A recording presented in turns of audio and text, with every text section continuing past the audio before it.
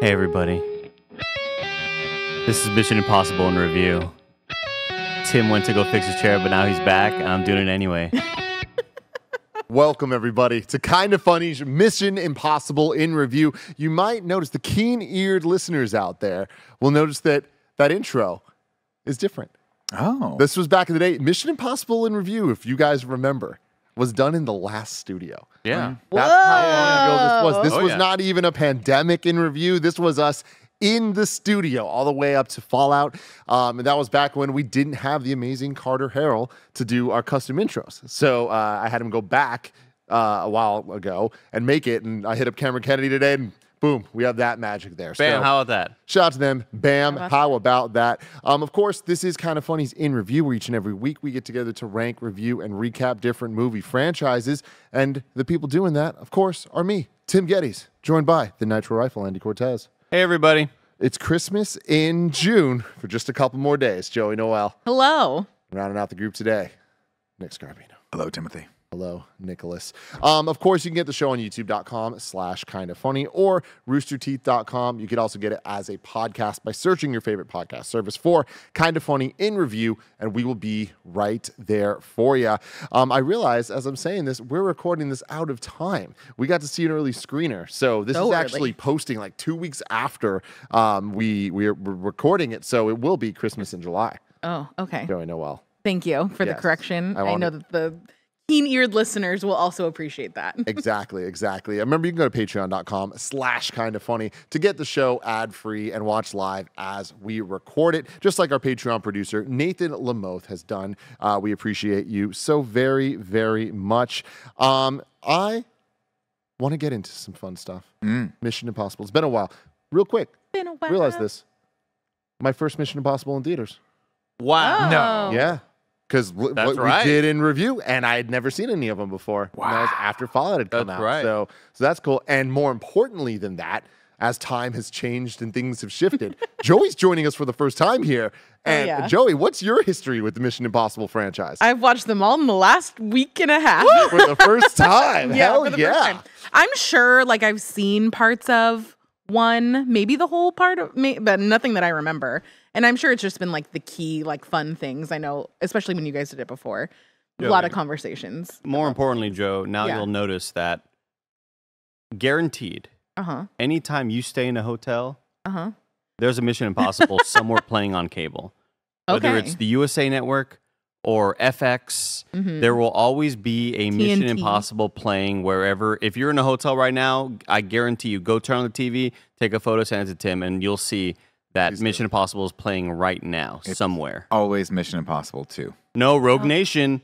I saw Two? Rogue Nation several times. And Ghost Really? Protocol, yeah. Okay. Okay. I'm gonna be in a hotel next week, so Yeah. I will try it out. The thing I've had a lot of fun with all of these. One, holds up. It's a fun movie. It does feel a little bit dated, but it still held my attention. Two, a little bit less so.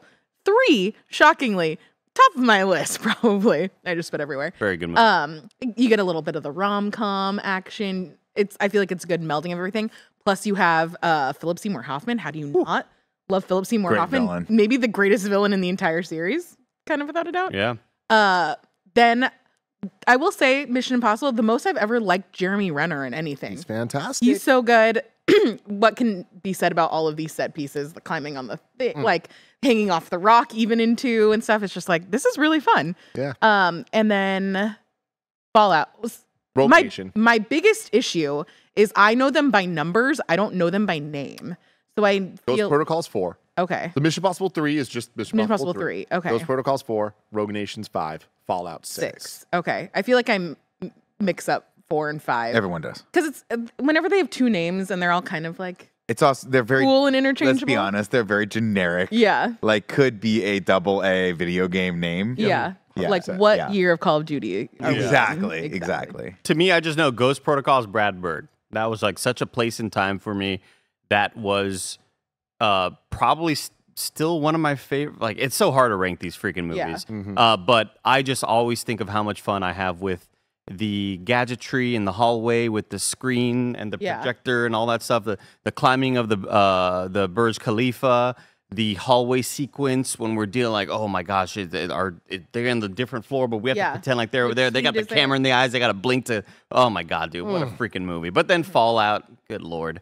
When you watch that shit in Blu-ray, Joe, and then it changes to the IMAX sequence, you know when he flies out of the airplane. Oh my god, dude! So cool. Even last night after we watched Dead Reckoning, I went back and you had sent me the clip of them doing the plane stunt from Fallout. Right. So I was watching that behind the scenes, and then I went back and watched the behind the scenes of the motorcycle shot from this one.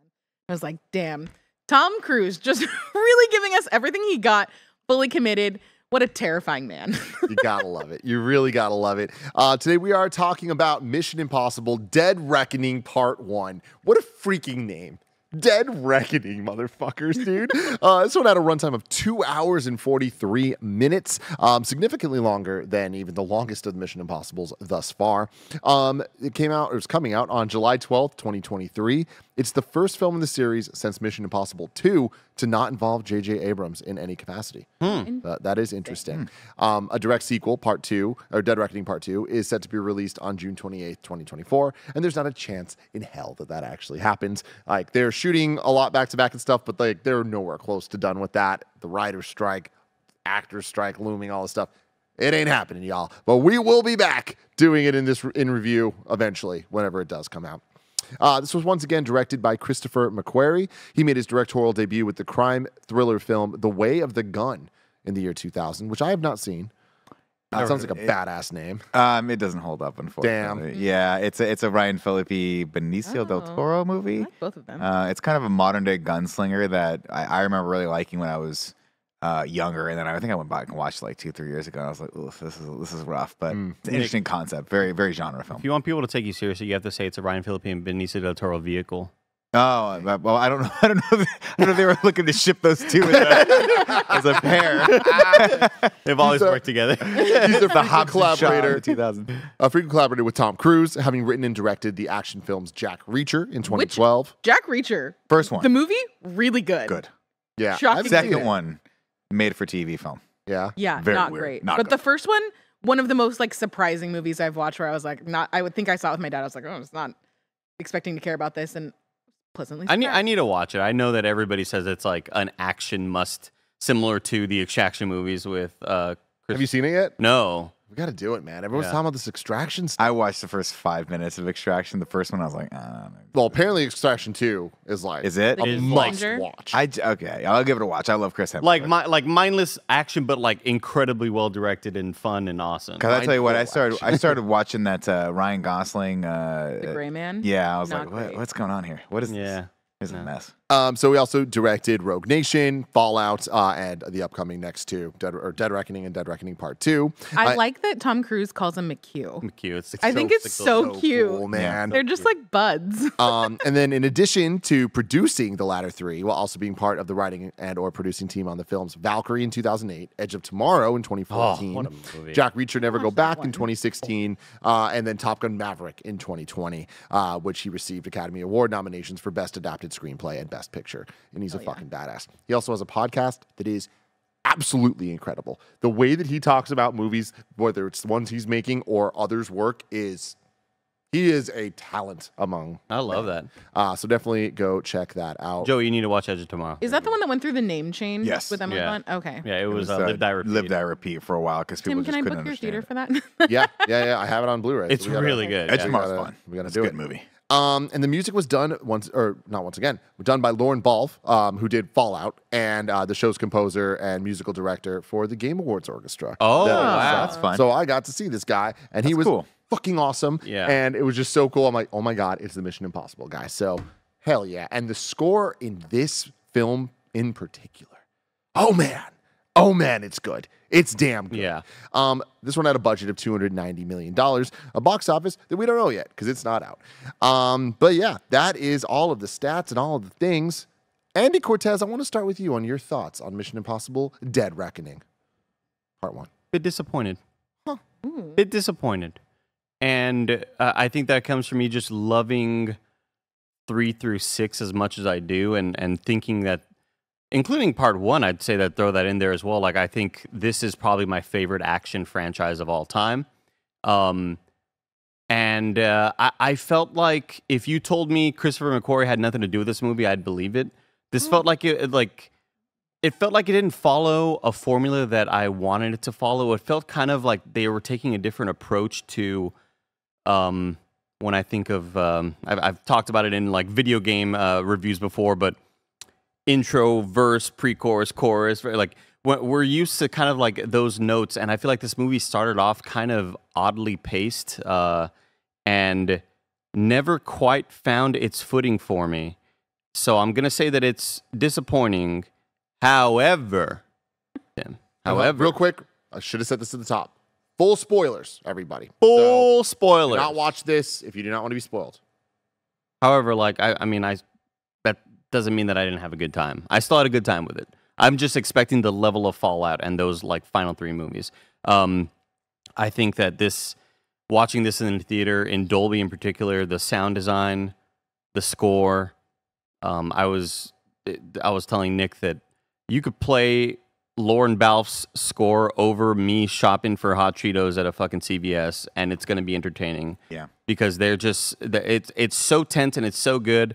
And I'm a sucker for somebody walking down a hallway and somebody's walking after them and they don't know. And do they have the package or like? I'm just a sucker for things like that in general. And I think that this team in particular does it so well. I kind of wish that we would have had Nicholas Hoult as the bad guy, because Nicholas Hoult had a scheduling issue and was supposed to take the role of Gabriel. And interesting. And he would have been the exact like. Oh, that would have been good. And yeah, I did find it odd what they did with the villain, and kind of like he's a ghost of the past, but it's nobody that we've seen before in past Mission Impossible movies, which I thought was kind of an odd angle to take. This movie had a Ghost Protocol right there. This movie just felt like really out of balance for me.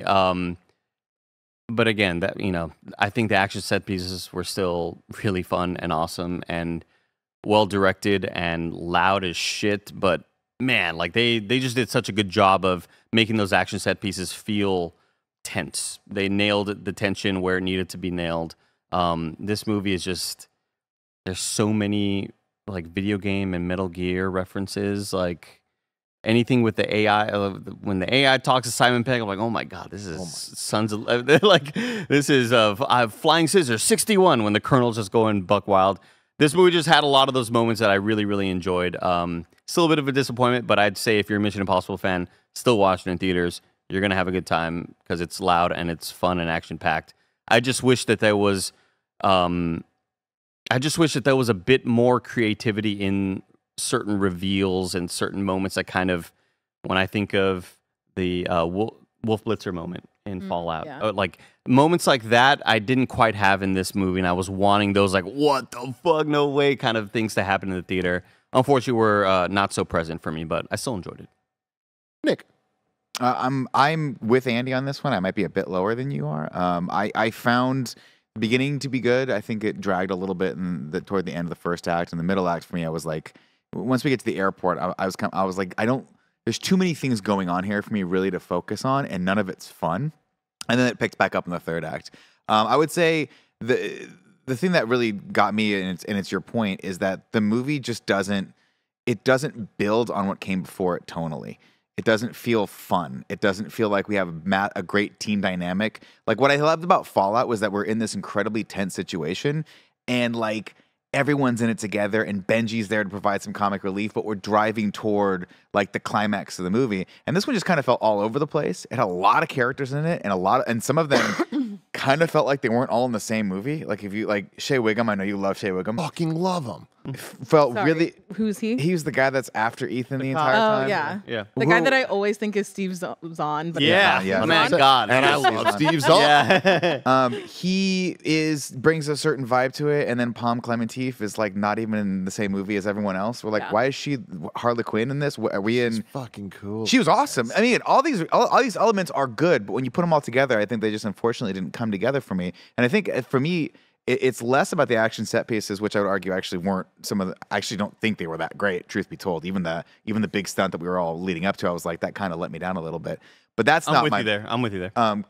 The car sequence we've seen before. And I'll talk about the train. The train, I think, is but the so train cool. stuff we've seen before. Like we literally have seen that train sequence where the things are coming at their head before in Mission Impossible. Oh, I 1. mean, like the whole thing falling at the end. That was like, that part was was a that part different- was interesting. Yeah. But I will say the thing that really struck me as disappointing was I thought this movie was overly written, which is not a criticism I've really ever had of another action movie. What do you mean overly written? Every single scene had too much dialogue in it, too much exposition, too many characters, too many times they're telling you that this thing is the worst thing ever.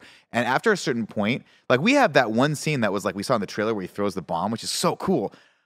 But why did that scene have 9 people in it? Was it just because well, first off, Warlock was in it. Shout out to Warlock. Come the fuck on. Which is great. But it really felt like Tom Cruise was like, who can we get that I owe, that I just love being around? Can we get like Harry Elways, all these people? I'm like, it didn't need to be that many people. But they're just sitting there telling you guys like, an AI, like here's what AI is. Why is it so bad? Here's why it's so bad. This is what's good. And I'm like, you guys are really telling me a lot about why an unlimited world power, capable of doing all this stuff with no means to an end. Like everybody kind of had that. No, it was the most Metal Gear shit popping over the codec. And it worked. I loved it. And again, if you're playing a Metal Gear game, you're getting what you want, right? That's Metal Gear. You expect that. You're playing Metal Gear, like, this is going to be overly ridiculous. Characters are going to come out of nowhere. There's going to be a character from the past that we've never seen before, but it's from Snake's past, right? All that stuff. But Mission Impossible is a little bit more self-aware than that usually, right? Like, let's think back to, like, the Rabbit's Foot, for instance, where they're like, we don't even give a shit what this thing is. It's just a MacGuffin. It's just a reason to get Ethan and the team from point A to point B to point C to point B, and then we're done with the movie, right? This one just felt like they were like, we really don't. We really want to drive home why AI is so bad. It's obviously a meta commentary what's happening in the world today, but it kind of felt like ChatGPT wrote this movie. Because there's moments where I was like, does every scene need to be a close-up and have Ethan be like, oh my God, it's the entity. It just all felt such a slog after a while for me. And I'm like, where's the fun of the witty repartee back and forth between him and Benji and Jeremy Renner and all these characters and all and the team dynamic? So by the time we got halfway through this, I was just like, and then adding Haley Atwell into the team, who's this character that even the character doesn't want to be in the movie, felt really, really, really dragged down for me. So by the time we get to the train sequence, I was like, I'm kind of ready for this movie to be over. Andy. I just wanted to say that a lot of those close-up sequences and a lot of moments in this movie really felt like Christopher McQuarrie wanted to pay an homage to part 1. Absolutely. It felt like a Brian De Palma movie, like, for sure. Like the sequences at night running through the very, very foggy European country, that had a lot of vibes of part 1, but those close-up shots you're talking about where it's still a close-up, but it might just change framing in a different way. It's always just a little more diagonal than anyone else would do it. And it's like, it's constantly shifting. And that reminds me so much of what part 1 did. And this kind of felt like Christopher McQuarrie trying to do that. And that's why I felt like if you told me McHugh had nothing to do with this movie, I would have believed you. Because like it felt like it was made by a different team in some ways. I agree. It felt like they brought Brian De Palma back to direct this movie because and that was, I guess that's another disappointment, was just that it felt like they were really wanted to make an intense movie. Obviously, it's part 1. They're driving toward potentially the end of this incredibly grand epic series, so they wanted to take it very seriously. But a lot of it came off as really campy and kind of just melodramatic at points. And I think that's because any tension they built, if you don't have a diffuser for that, if you don't have some comic relief, if you don't remind the audience that, hey, this is actually a venture and this is supposed to be fun, I think it just gets stale toward the end. Joey. I think I'm a little bit higher than both of you. I still had a great time. There are criticisms that you both have made that I think stand. I do think that there are like a lot of characters in this movie, and it's a lot to keep track of. I think Pom Clemente, as cool as she or some of her parts were, I think she was like, I didn't care enough about her because I think that there's just not enough screen time for me to care enough about her. She says like 3 words. Yeah. And like, especially compared to like how much screen time and we get to spend with like Vanessa Kirby and Haley Atwell, I'm like, I just don't have the brain capacity to like add another character essentially into this movie. But I thought it was really fun. I don't normally like Haley Atwell very much, and I think this is the most I've kind of liked her in a movie. I don't dislike Haley Atwell. I just feel like they didn't really do, like, her character was really weird for me because I think it was supposed to be like a newer character who was supposed to be somewhat innocent to this world, but they set her up as being, she has like 9 passports. She's an international, she's like one of the best thieves on the planet. Yeah. And she's shocked that cops are coming after her all the time. And it's like, oh my God, I don't know how to deal with this. I'm like, I prefer the secondary characters in this to be more like Ilsa. Ilsa's a badass. She's got her own set of skills. She's very much Ethan's equal in a lot of ways, but she brings a different dynamic to the table. And so it was like kind of weird to me. I was like, oh, I thought Haley was going to be like the side character. She ends up being the main kind of quasi love interest, which felt weird. Maybe I read that too much, but him like grabbing her face and doing all these things, I was like, but Elsa just died. All of them. I feel like, and right? It's weird, right? It's but with Ilsa, we had a few movies to spend with her where we built that dynamic up. And so when we get to that moment where they're sort of like, they have that moment where they hold hands, which I thought was one of the only real beats of emotion in the movie. You kind of get like, hey, we're actually friends in real life, and like this, we've done this thing together, and like they have and that's like the through line for the whole movie, starting with like the bomb, disabling the bomb at the airport. Right, my friends, the most important thing. The movie's really long. I will say that like probably 2 hours, and I looked at my phone and I'm like, oh man, we still got like another 45 minutes left. Not that I wasn't having fun, but it would just, I think I get like a little bit of like exhaustion in these like action movies after. It's like, oh, when we don't feel like we're making like that much more progress towards the end, it's like, oh, 45 minutes. So that the train scene in this I thought was super fun and is probably like my favorite action piece of the whole thing. It feels very Uncharted-ish and stuff like that, and it was fun to see on screen. I liked the motorcycle thing, like even just rewatching the motorcycle behind the scenes stuff last night was just so cool. And yeah, like I think what I appreciate most about this movie, especially seeing it after seeing Fast X, is seeing a part 1 ending executed in a good way, where it's like you feel like this is a complete story, and they like really hammer it home with like finding the key is only the first part, but feeling like it's a satisfying movie ending, but still wanting to see the rest of the story. Versus with Fast X, it's like, we don't know what's going to happen, and it doesn't feel as satisfying to me. So I do give the team like major props for that. This movie is a lot campier than I was expecting, which normally is like a seller for me, but some of it just felt a little bit weird. And I will say that Ving Rhames and the Carrie Elwes like train scene that he had, I thought were like stood out as being like really not good. Like it to the point where the Carrie Elwes one, I was like, is this somebody in a mask and like a voice changer that's like really off? Like there's something about it that, somehow. Yeah, I was like, no. There was something about it that just felt really weird. I'm like, I don't know. He's such a video game character in this movie. Yeah. His line delivery is very like Solid Snake, David Hayter type stuff. But at the beginning, it didn't feel as like, it felt like it flowed a little bit better. I don't know. He read more as a politician in the beginning, and in this one, it's a little bit more like B-movie villain. And to be fair, though, there's been a lot of camp in Mission Impossible, and let's not forget how awesome Alec Baldwin was as their guy before. Sure. So he's great, but he's also silly and kind of ridiculous. But like, when you say camp, do you mean like to me, the part that kind of stuck out as almost slapstick was a little car sequence. Yeah, 100%. I was like, what are we doing here? I don't know how many times, like, I get you guys are handcuffed, and I don't know how many, like, weird swaps and how many times we have to acknowledge, like, oh, this isn't the way we wanted it, but we're handcuffed. It's like, I don't know that this is what I expect from modern Mission Impossible. I think it makes more sense in the earlier movies. Yeah. Especially since we established that she can not only pick a handcuff, but she can do it at will whenever she wants. Like, why didn't you just sound like that when we were driving? Whatever. Yeah.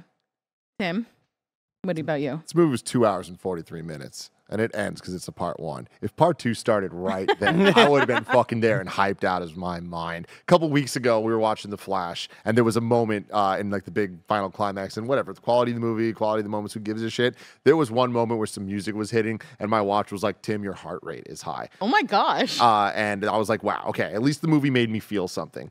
Andy, right here. Your heart rate rose above 120 BPM while you seemed to be inactive for 10 minutes. It happened 9 times.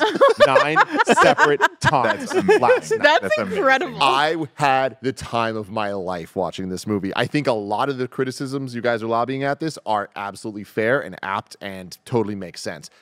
But a lot of them worked for me in this movie. I feel like this very much was a Chris McHugh take on the old school type of Mission Impossible. And through that lens, I thought they absolutely accomplished what they were going for. It had me the entire time.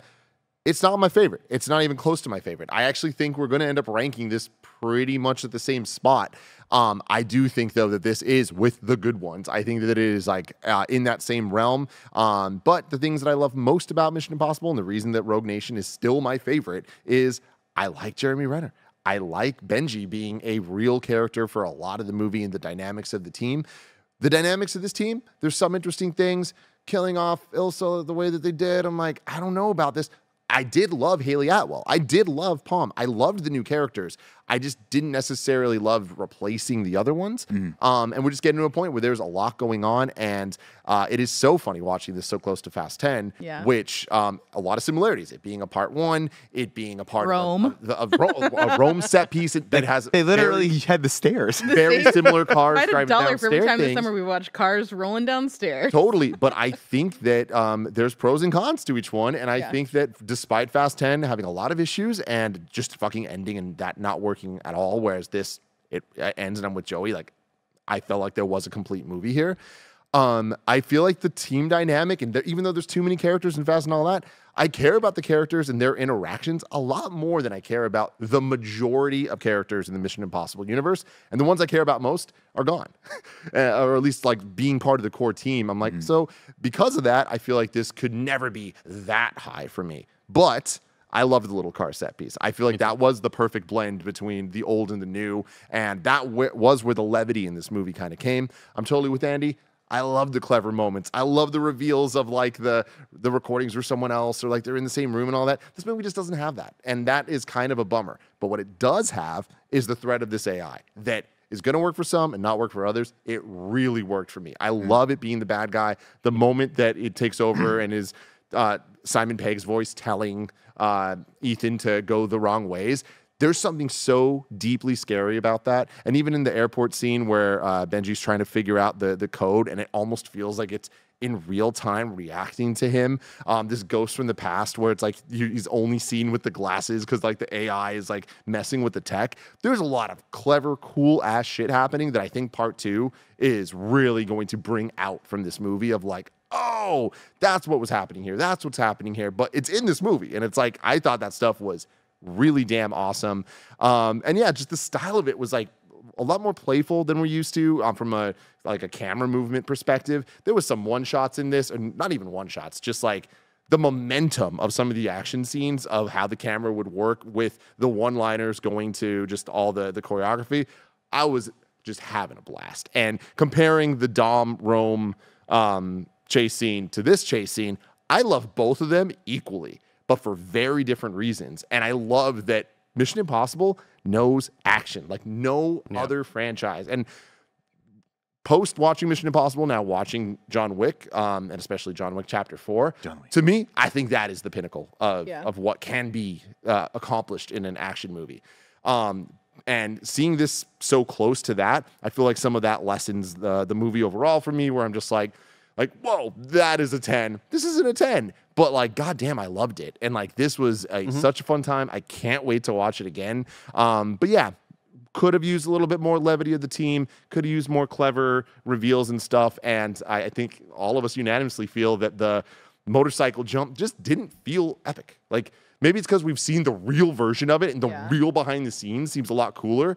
But like, something about the way it was executed was just kind of like, okay. I think the silence in the score too at that point didn't feel cool. I think it was the way it was kind of shot and directed. When we have him jumping out of the airplane in Fallout, and you get to sit in that moment and see his face, I know they probably didn't want to recreate the same sort of vibe, but it like what adds to the tension and your feeling of like, oh my gosh, that's actually Tom Cruise, is because you see that it's Tom Cruise and you see that it is not CG'd, and that adds to like, oh my gosh, this is like even more intense because I know that this is this billion-dollar actor doing these things that are just absolutely insane. I mean, the fact that he's just riding this motorcycle is like, we should feel that. Dude, there's a moment where he just goes like, not even that. It's the moment where he just pops up the little jump, and I was like, whoa, yeah. Where you going, Tom Cruise? Yeah, slow down, you can roll an ankle. It's fucking insane.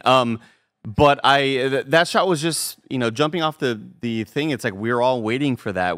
I think we maybe just kind of hyped it up too much for ourselves. I wish they didn't really hype it up in any way either and show us things to be excited about. Like if they would have just shown the like big ramp, or not the ramp, but like the thing that he goes off of. But yeah. I think if they did like no pre-press for that, I still would have been hyped for this movie, and I may have been more excited about it. But I don't know. I think like I'm still amazed by the fucking stunt. We've talked about it tons of times that he did that like 8 times or something, and so many things can go wrong. And the fact that it didn't, and I just don't think it was shot well enough for us to really feel that moment. So that moment, though, for as much of a letdown, it led into such an amazing sequence of him actually like landing onto the plane and being pulled in. From that moment on, I was like, I'm so into this. But for as dope as the train sequence was, it didn't have that real feeling from Tom Cruise. Yeah. It felt like a Fast and Furious movie. A very, very, very good Fast and Furious set piece, but it's CG fucking everywhere. And like this train's like fucking like falling off the cliff and stuff, and they're trying to get up. And I'm like, this is great. But I feel like some of the things that make that ground the Mission Impossible, and when it is the spectacle, but it's a real spectacle, that feels so much crazier. But like this to me kind of just was like, all right, I loved it, but it didn't feel real. It felt more just like entertainment. Him hanging off of the fucking bale in Fallout and grabbing onto it, and you coming up with him, and you get that feeling of like, ooh, like that gut, that feeling in your gut as he's rising. You're like, well, too late, past point of return. Those are real moments that only Tom Cruise really delivers. And sadly, there's just nothing like that in this movie. There is 1 second when we go off the cliff with him where you're like, ugh! And you see it that it's him, and you go, it's the drop where we go with him. That was pretty incredible. I wish it had been not telegraphed as much as I wish he had come around and just seen it and been like, oh, I got it. And we're just with him and didn't know it was coming. But we telegraphed that, to Joey's point, it's just so far ahead of the way. Granted, it was a fun little bit of back and forth between him and Benji. And those are moments that I love, yeah. But I was having anxiety the entire time because I was like, wait a minute. You're in a self-driving car, Benji? What are you doing? This AI is going to kill you. Yeah, exactly. I think, to talk to Andy's point too, with them going out of the plane in Fallout, you feel like you are with Tom Cruise doing it, and this is very much you are watching Tom Cruise do something. So I feel like we don't get those close-ups of like, oh, this is actually him in the sky, and that would require another motorcycle in front of him with another camera person doing that. Motorcycle. Which I love in your mind. Don't put it past them. Yeah. Not a drone. And a like, motorcycle. and it, that comes to the territory of the best action star I've ever watched in my life, and I think that we'll ever watch in our lives, constantly wanting to one-up himself and do the next large stunt that is going to wow audiences and get asses in seats to sit in the theater and see these things that he's capable of pulling off.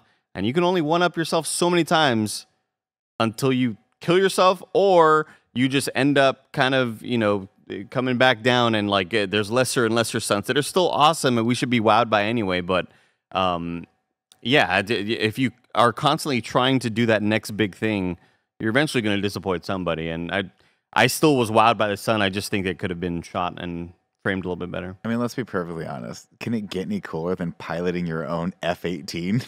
No. I mean, maybe, I guess. The helicopter sequence in Fallout was another one that, awesome.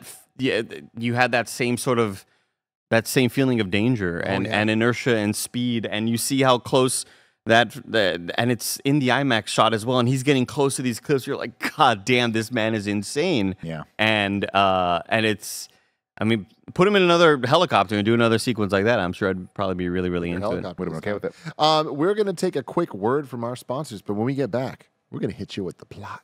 This episode is brought to you by Bird Dogs. Bird Dogs make you look good. Bird Dogs stretch khaki shorts are designed to fit slimmer through the thigh and leg, giving you a truly sculpted look. They fit way better than regular shorts that are made of a stiff, restricting cotton. Bird Dogs use anti-stink, sweat-wicking fabric that keeps you cool and dry all day long. I've been going down to the heat of Los Angeles with Gia a lot recently, and I've been loving the breeze thanks to my Bird Dogs. They got Oxford shorts, khaki shorts, bathing suits, and much, much more. My favorites are the Art Farts Knockers. And it's not just because of the name, it's because of the blue. But hey, the name doesn't hurt at all. Art Fart Knocker, come on. Go to birddogs.com/kindafunny or enter code kindafunny for a free Yeti style tumbler with your order. That's birddogs.com/kindafunny or use the promo code kindafunny for a free Yeti style tumbler. birddogs.com/kindafunny. Promo code kindafunny. Here is the plot. Here is the plot. Ladies and gentlemen, So short. let's kick it off with Mission Impossible: Dead Reckoning Part 1. And Tim, I want to tell you a little story before this happened. do. I'm sitting between my two favorite human beings on the planet, Andy Cortez, who waited with me in the theater for 45 minutes beforehand because we were the first people About in this 3 place. hours. Yeah. 3 hours. And Snowbike Mike, Read the calendar. who it said 6:45. It says 6. And Then everyone it says 7:30. But everyone afterwards. said to get there at 6:45 because it was a screener. We said that 10 movies ago, not for this movie. What about It's okay. tonight? What do we have to do tonight? Tonight, 6:30. Exactly. She's telling you what 6:45, Tonight, everyone. we said it. We didn't 6:45. say it Get for that. yesterday. Somebody said it. I heard it. Andy You heard guys it too. could have just come Am I crazy? and had drinks with us across the street. Am I crazy? When I see 6:45 to 10, I know to be there at 6. I want to be 6:45. available at 6:45, and I'm ready to rock at 6:45. And Joey replies to me, "You know this movie doesn't start until 7:30." I was like, "Well, then why does the fucking calendar say 6:45?"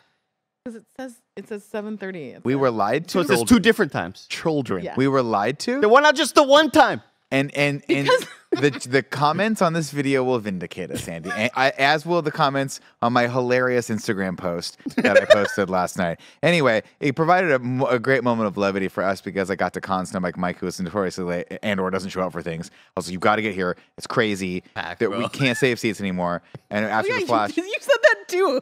Didn't realize that it was empty. oh yeah, we took full advantage of it. We're not mad. We just There's nobody run to there. be assholes. Mike sits down and he goes, "How do you think this is going to start, Jabroni?" And I was like, "I think they're going to start with motorcycle. I think it's going to come right off the rip, and that's going to be the first scene." And Mike's like, "I think it's going to start in a submarine." And sure as shit, ladies and gentlemen, we start It did, at yeah. the USSR Sevastopol or whatever it is. The coolest. Basically, we're going to call this the Hunt for October because I cannot remember Sevastopol, and I'm pretty sure that was the name of it, but who the heck knows? This is a you're super. right. Super secret military sub that's very silent, and it's got this badass brain to it that looks a little bit like a nuclear, the little ball that's in the nuclear bombs. You know, Kind of like the ring. the ring. Oh no, I'm talking about the actual I thought you meant the badass sphere that this AI is sitting in. Got it. And then once we do see the AI, that I was like, that's cool. Somebody did their research for 1999 computer graphic screensavers. That was pretty interesting. Did not like the design of any of the AI stuff. I was like, this is very weird to me. Anyway, they program it and they're like, "Oh, this is advanced AI. No one could ever see us. We are the best ship ever. We're 25,000 miles away from anything." And I don't know if you caught this part or not, but the captain goes, "We're dead reckoning on path," or some cool like that. I was like, "Fuck, that's so cool." I love this sequence. Obviously, it ends with them shooting themselves. I was like, "What is happening? This is really cool." I just was like, kind of like hoping someone had just hacked the computer. Actually, what I thought was going to happen was they were going to be like, "Nobody could find us," and then it was going to cut to the outside of the thing, and Ethan was going to be hanging off the submarine. I thought that's what it was. I mean, happen. yeah, when they were like, "A tornado's on its way, it's going way or a torpedo's on its way, it's going way faster than it should be." No, it's not a Tom torpedo. Cruise running. It's a cruise missile, motherfucker. And Cruise missile. They look outside and it's just Tom Cruise in a pod. Like, I mean, I honestly thought that's Yeah. what it was going to be. I thought they were going to be like Arctic gear. but the cruise missile was never there, and neither was the enemy, Ship. or the torpedoes never there. Neither was the enemy ship. It was all just, well, our instruments never lied. What they did today. it was a ghost in the shell. That's as cool. They call it. So fucking sad. They end up accidentally blowing themselves out of the water, and we end this scene with the two keys, both of which sandwich together to make a cross. Very biblical. I don't know if you guys caught that at all, but they beat you over the head with these little crosses, and it even looks like an old school, ornate cross that you would see in a Catholic church. And off we go from there. Did anybody? Because I turned to Avery while we were watching this. I was like, "Oh, this is relevant." And Yeah. I was like, "I don't know how Unfortunate this timing. is gonna." Oh, the hit submarine sinking? test. Yeah. Yeah, that was rough. That was rough. I mean, I think it's far enough away from the real life Well, yeah, and, reality of the Titanic It's thing. not coming out for weeks, so it's not going to be hammered into everybody's Fair brain. enough. Fair enough. That was unfortunate though. From there, we go over to a very mysterious building where Ethan Hunt now lives. He just lives in the shadows of this building. This brings me to criticism number 1. Why are they the most depressing people on the planet, the IMF team? They're just sad shells of what they used to be, and they only live for the work now? Did we establish that after Fallout? It's the Fallout of Fallout, right? Was it the Fallout of Fallout? I mean, yeah, I totally buy this. Like, especially after like everything that went down with his wife and like just how it all is. Like, yeah, they only have each other at this point. That's so sad. I like the days where it's like, hey, we wrapped the mission. Let's go out. Hey, Ving Rhames, let's go out for a beer and get you like reinstated into the IMF. I love all that. You can only be disavowed so many times. I guess so. That's a lot. But it is weird to me that the IMF is like now a ghost organization within the NSA, within the CIA, within the national security. You know, they don't even like even the head of the security agencies for the entire United States doesn't know what an IMF is. That's weird to me. Like, what is it? That's cool shit to me. Yeah. It's just, I don't know. It just kind of, to me, it limits the stakes of the movie, because it's like you don't really have that much to live for if this is just your entire life for me. I liked that Ethan was like struggling with trying to have a real life, and that these were his friends, and that we saw them in those moments of like, it's not all about this. There are those moments of like realness and levity. But in this, literally the first time I'm like, what happens when the mission's done? Does he just go back to that little corridor that's a shadow and just stands there until another for the greater good, and until a DoorDash guy delivers another package to him? Anyway, it's for the greater good. Look, Fast and Furious can only pull the family card. How many times more are we going to accept the family card? And most people gave up already. It was cool the last 3-4 times. You know what I mean? But like, you can only the Fallout of Fallout was that all of that is gone. And I don't think you can bring back that sort of vibe anymore. The characters are where they are because of what happened in the last movies. And I think there is still levity amongst the characters when they're kind of talking and chilling out together on the mission. But I don't think you're ever going to see him at a Schlotsky's hanging out again, you know? Well, but like, what was the fallout from Fallout? A nuclear bomb went off in the middle of nowhere? Well, just like having his wife, like understanding that that's gone. Like that. Yeah, but that we knew that from before. We knew that when we saw her across the park in San Francisco when the other nuclear bomb went off. And there's always bombs going off. Remember when the bomb landed in the bay and they were like, Luther had to go get it? We see her. We know that he can never go back to that. And I mean, it's like the main ago. villain from Fallout. What's his name? I'm blanking on both the actor's name. Andy, give me the... Henry Cavill? No. Like Ethan, big bad Ethan. guy. Yeah. Ethan Hunt. Ethan Hunt. Yeah, I forget his name. But Lane. I feel like the mind Solomon tricks Lane. and the I'm fucking with everything you love elements of that, like that's what leaves you here of like, he's now reckoning with death, everybody. And it's like, what's he living for? And I feel like this movie very firmly is explaining he's living to protect everybody. And I imagine that the second movie is going to be him really coming to grips with, do I need it? Does this actually fulfill me? Or should I either die or figure something else out? Yeah, well, hopefully they don't kill him because I don't want him to go the Bond route. I guess it's just a disappointment for me because I like seeing some of these secretive agents. Like, it's like Bond, right? Bond still like faces very similar aspects, but can still come back to reality and like be a part of quasi life and can have somewhat of a life. And that way, when we take him out of that life, it feels special. When you don't. To me, when it's just all about that, I don't know, the character becomes a little bit of a shell of himself. Interesting. I feel like it is more almost like Batman and Bruce Wayne, of like, you have this like duty to protect this city. You're trying to live your life, but you can never fully live your life because you're hiding this thing. And there's a struggle in that, right? And that's interesting. But in this one, it feels like he just gave up. He just and I think I don't know Batman that well. Let's just be totally You're fair. You nailed it. You're totally right. But like, I think that this is the path where he just chooses to save Gotham and not have a life. Fair. Did you all think we were going to see this Uber delivery dude again? 100%. Very weird. I thought he was going to be part of the team. I thought he was going to shoot him. I was like, why is it? It's so weird to me. That was another weird thing with guys like, you got to say the code now. I was like, is this guy's like, I know it was his first day, but like, this is how poorly they train the best of the best IMF agents. How this guy make it onto the team? He can't even remember the code word. You know what I'm talking about? It was weird. Anyway, C'est la vie. Welcome to MIF. This is a bookend because obviously she accepts it,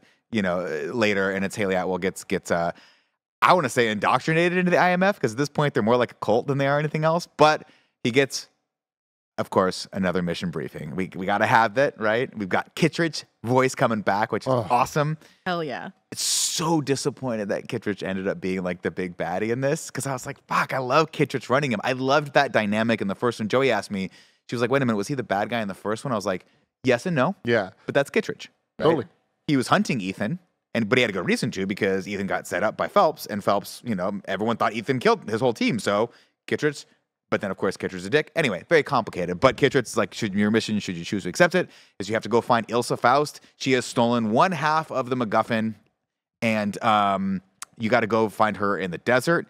And man, we don't waste any time. Before the bounty hunters get her. Before the bounty hunters get her. Before the bounty hunters get her. And then, boom, we get fucking titles on main. Fuck it, we're not saving this for the credits. No. We're doing it right goddamn now. Right. And there is nothing I love more in a movie than when they treat it like a TV show. And we get the fucking theme song, we get all the actors. Montage. We get a montage of the movie we're about to see. Every man. time. I love You know how Mark much Mission balls you have to Impossible. have to be like, fuck it, we don't give a shit if you're going to be spoiled. Yeah. You're about to get hyped out of your goddamn gourd. And they've always done that with Mission They've Impossible. done, right? and that's kind of the love thing. it. I love it, man. It's And so good. It It's hit good. so hard. I think it was the perfect tee up of the should you choose to accept it. Boom, you hit it with this shit hype version of the song, and then it transitions into It transitions into the desert sequence, right?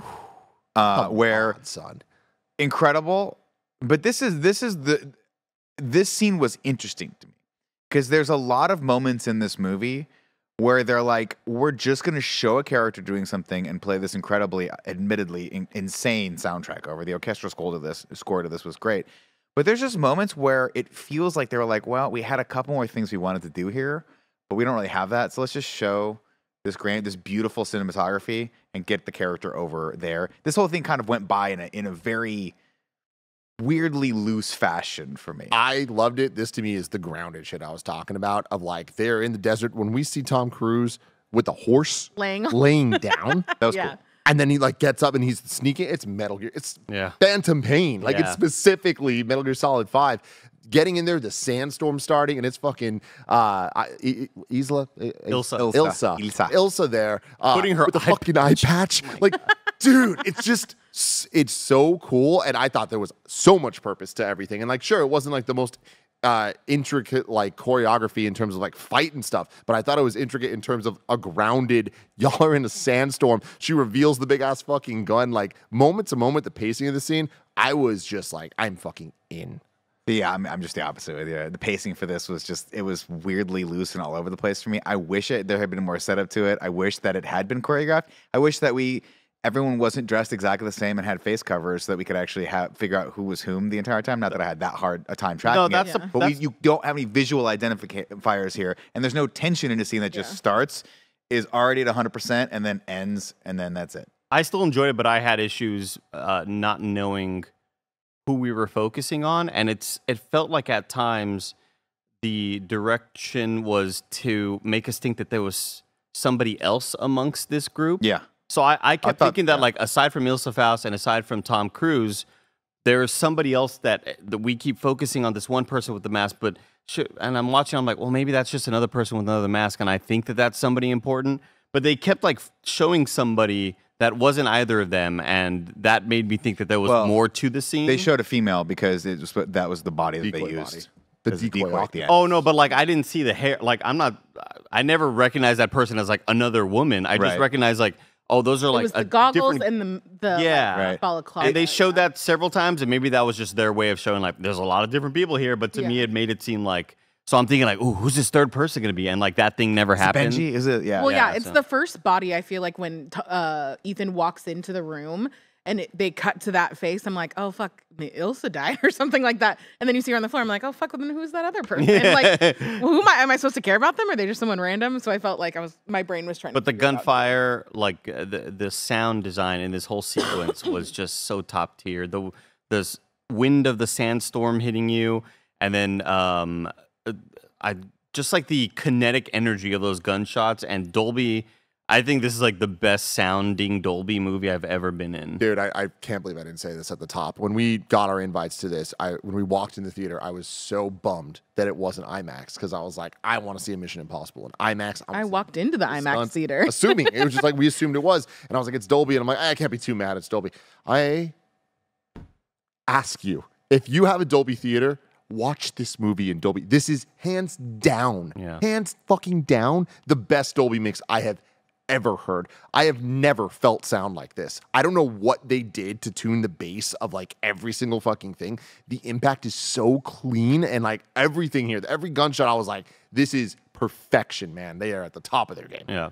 Agreed. That was incredible. Of course, that we get the firefight, yada, yada. He walks in, sees Ilsa dead, and we're meant to think that she is dead. From there, we cut over to this big old hangar. I like the setup for this scene a lot. Everything's got to go analog because this AI is taken over. We have to go analog. I like the CRT TVs we're going to see later. All this stuff is cool. We get Carrie Elways, and I'm like, oh, okay, he's going to be the sort of new Kittredge. We don't know where he's going, and he is. He goes into a room full of other people, all notable actors that you've seen in things before. So cool. We get Warlock. We get the Viper's wife from Game of Thrones. Yeah, from Game of Thrones, who I know from Human Target. She was great in that show. But we get her. We get Warlock from, and we get Kittredge. We get the big reveal that Kittredge is still there, still looking good. That Kittredge looks great. While that's happening, the analog stuff doesn't happen though until after he's kind of informed about all this. That's much later, but he was saying that as he's walking through the ranks of people, they're like, we're scrambling to get all of our files down, right? That gotcha. Which was, it's interesting, right? All that stuff is cool. Very, very interesting. Of how do you deal with this? How do you deal with something that can infiltrate every digital system? You got to go analog, you got to go old school. They make a big stink of that too with the comms and all that stuff, which is cool. Very fascinating. Meanwhile, there's a blonde guy that's creepy looking, who's got a strong jawline, who's sneaking through security. I'm like, this guy's the bad guy. Look, folks, hey, I know you're watching. Okay, you're trying to recruit me all the time. Yeah. Hire me. I'll point to the bad guy. I know the bad guy, right? That's the bad guy. Or do I, ladies and gentlemen? Because he literally goes, Mr. Kittredge. First off, so this is the scene I was talking about. This whole sequence is just like paced out. This is the most Metal Gear sequence, and I've only ever played. I watched Jeff Haynes play through Phantom Pain for like 7 hours one time down in LA, and I was like, and I was like, this is as Metal Gear as it gets. It's like a stage play. They're all faced toward the camera. They're like posed in a specific way, and they're saying lines that feel like somebody wrote them in 1995, and it is a lot for me, but if you're a fan of this genre, I'm sure you liked it a lot. For me, the pop of seeing Kittredge just kind of in the know worked for me. And then, of course, I got to hand it to the Vicky Vale sitting in the museum, opens up the president, and it's a gas mask moment because he's like, Mr. Kittredge, hands it to him.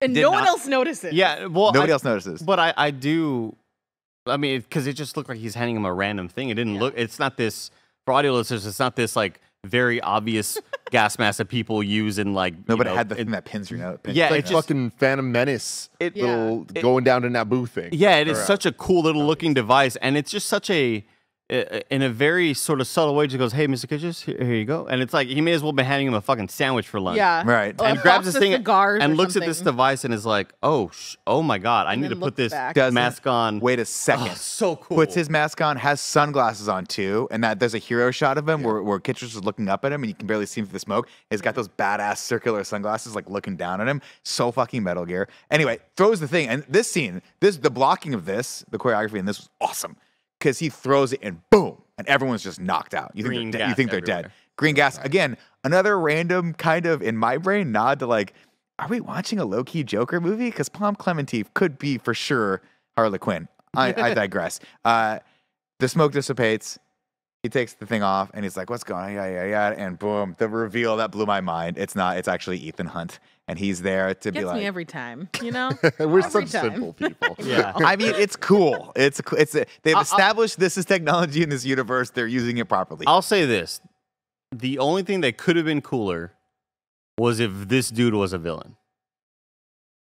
If it wasn't Tom Cruise the whole time, and just this dude looking the way he does with his fucking circular glasses and the gas mask, if that was just the guy that like, oh shit, this is the actual villain starting off the whole movie, and if we had him instead of the guy who played Gabriel, like, I just loved the look and the demeanor of this guy. The character design was really cool. Yeah, I thought the only thing that could have been cooler than the mask being pulled off, and I love that shit, trust me.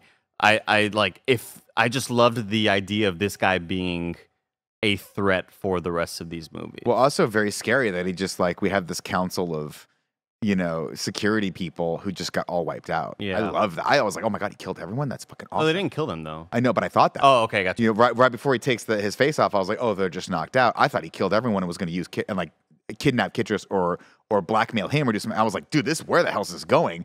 I do want to give a shout out to an Easter egg. Did you guys catch it at all in this? I don't know. Right over Carrie Elwes's head, like right behind him, I think was a picture of Angela Bassett. Oh yeah, who was supposed to be in this movie? Yeah. Due to some COVID protocol stuff, she ended up not being able to. I'd be willing to bet so she was cool. supposed to be in this scene because I think she was like the head of NSA or something like that back in the other movies, right? It's so funny to She was see Alcohol's her. boss, right? Yeah, in these movies, because my like current touchstone for her is this like shitty Ryan Murphy show that she's on called 911. And I'm like, how are you on that every week? But then you're in Mission Impossible. Like, I don't like. Because she can do whatever she wants. I know, it's so cool. Okay, have you seen Wakanda Forever? Oh, yeah, I know. There's so incredible. many things. I'm like, how? I just don't understand She's- how she's that good, but then does like a shitty weekly procedural. I mean, everyone likes to go go to work. Occasionally get I some guess craft that's service. true. You know what I'm talking about? Like you gotta have some stuff on the calendar, or else you start getting bored when you're badass. I digress. He's like, look, this is what's been going on. Ilsa's dead, and he knows better than to tell anyone. And then we cut over back to Ilsa, and guess what, guys? She's not dead. She's alive. They faked her death. They shot their way out, and he was like, "You got to disappear. What's going on?" She gives him the key. We're establishing that here's the deal. There's two sides of this key. There's a buyer that's going to buy one of the keys. You have to go broker this. I'm going to go broker this deal. It's going to be over, I think, in Abu Dhabi. I want to say. I forget where the airport was, but it's a badass airport. It's So cool. tight. I just want to give a shout out to whoever just. Shout out to the guy that designed this airport because the top of it looks like the sand dunes, and that's Dude, really Yeah. freaking Yeah. cool. When we see that shit, I was like, "Fuck, this is awesome."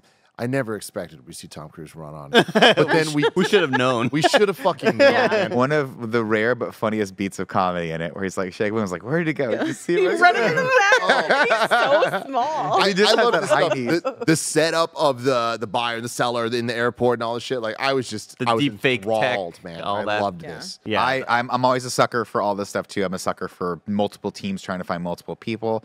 I just felt like this scene was too many people to keep track of. And right off the rip, again, it's I hate to bring it back to Fast and Furious, but that was the main criticism of Fast and Furious. Had too many people, not only too many people, too many redundant roles in the movie. And when you have too many redundant roles, you don't need two tech people. If you have two tech people, what is the first tech? You got to come up with all sorts of things for the tech people to do. And Benji and Ving Rhames have always skated that line where they're both the tech guy. And that's why they sort of have to, you know, find something fun for him to do. Anyway, I digress. We're also introduced to Gabriel in this, who I will say I think might be one of my least favorite antagonists in the entire series. My thing with him is I agree, but I also am convinced that he's not really real. So that's it's great. like- Oh, So interesting. here's a great point, right? I think that's not. I think I hear what you're saying, and I thought that for a second. I was like, "Is it going to be a robot?" But I think the direction is what killed his performance. I think they were like, "You need to be robotic. You need to be like a machine." Because you are beholden to the machine. The machine is like your boss, and he has taken on those traits, which I don't necessarily think was the wrong way for him the actor to play the character, because it's an interesting take. It just didn't work for me because he comes off being wooden most of the time. Yeah, I totally see that. I just don't see him as the bad guy of this movie. I see the AI as the bad guy of this movie, and I see him at He's best being controlled. as a henchman, but at a potential theory is he's not real. Like, just period. What do you mean by that? I I think- don't know. But like the fact that it's like the amount of like the ghost talk and the fact that it's a character that we actually don't know from the past, and the fact that the multiple times we only see him through tech. We don't actually see him in real life. There are some moments where we do. Top of the train fight, right? Yeah. So there are things where I'm like, he's real, so I don't know. Like, it does put a pretty damn big hole in my shit. But this is part one of part two, man. But could he just be wearing some mask thing? Exactly. We literally know that you can make human body like skin and shit. So it's like, I'm convinced that he's AI, that he's not a real person. It's interesting. Go ahead, Andy. I think the one thing I don't like the main thing that kind of turns me off about this villain is the fact that it is somebody from the past that we've never seen or don't really have a connection with, but them trying to really drive the point home that this guy is a badass and you guys got to really watch out for him. And Tom Cruise does a no, he doesn't really care about inflicting pain. He cares about the suffering afterwards. And like that can only work so much because like I need to see the evilness, and I wish I had that connection of, oh my gosh, that's that one girl that maybe it's that was actually that Solomon Lane that I'm thinking. I was gonna say a lot of the things that you're saying, a lot of your criticisms, they actually saw with Solomon Lane. Yeah. Even Ethan being like, this guy's yada yada yada. How they set him up is exactly this character. It's just we had 2 movies. We saw him kill the girl in the record store, which we liked because she was like a new person, and Ethan had that sort of like that mentor vibe with her, and then she immediately dies. And then we have 2 more movies, or another movie and a half, to see Solomon Lane actually do bad shit and blackmail people and put them and put Ilsa into this horrible situation, which is fucking insidious. But instead, they just tell us that Gabriel is bad, and we're just like supposed to believe him, right? Yeah. And so driving home, Barrett was like, so was he in, like, I don't remember, was he in part 2 or part 3? I was like, no, he's actually made up. And those like were just old shots of like, I guess a young deepfaked version of himself. Yeah. Well, they had dyed hair. He's AI. I'm telling you. I wish they brought back Sean Ambrose from Mission Impossible 2. Remember that guy? Tim, that is like best case scenario for me. I think because it's the case. Just because I love stupid shit like that you know, what you were watching the whole time was a lie. Like, oh man, disinformation. We showed you a movie that, like, I don't know. I just love that sort of vibe. That could have been cool, but if he literally physically didn't fight him, now we have to deal with like this, like an android of some sort, which I think could be potentially a little too far for Mission Impossible's believability of what they've set up. I'm not saying they couldn't do it. I believe in Tom Cruise. I think it's more interesting.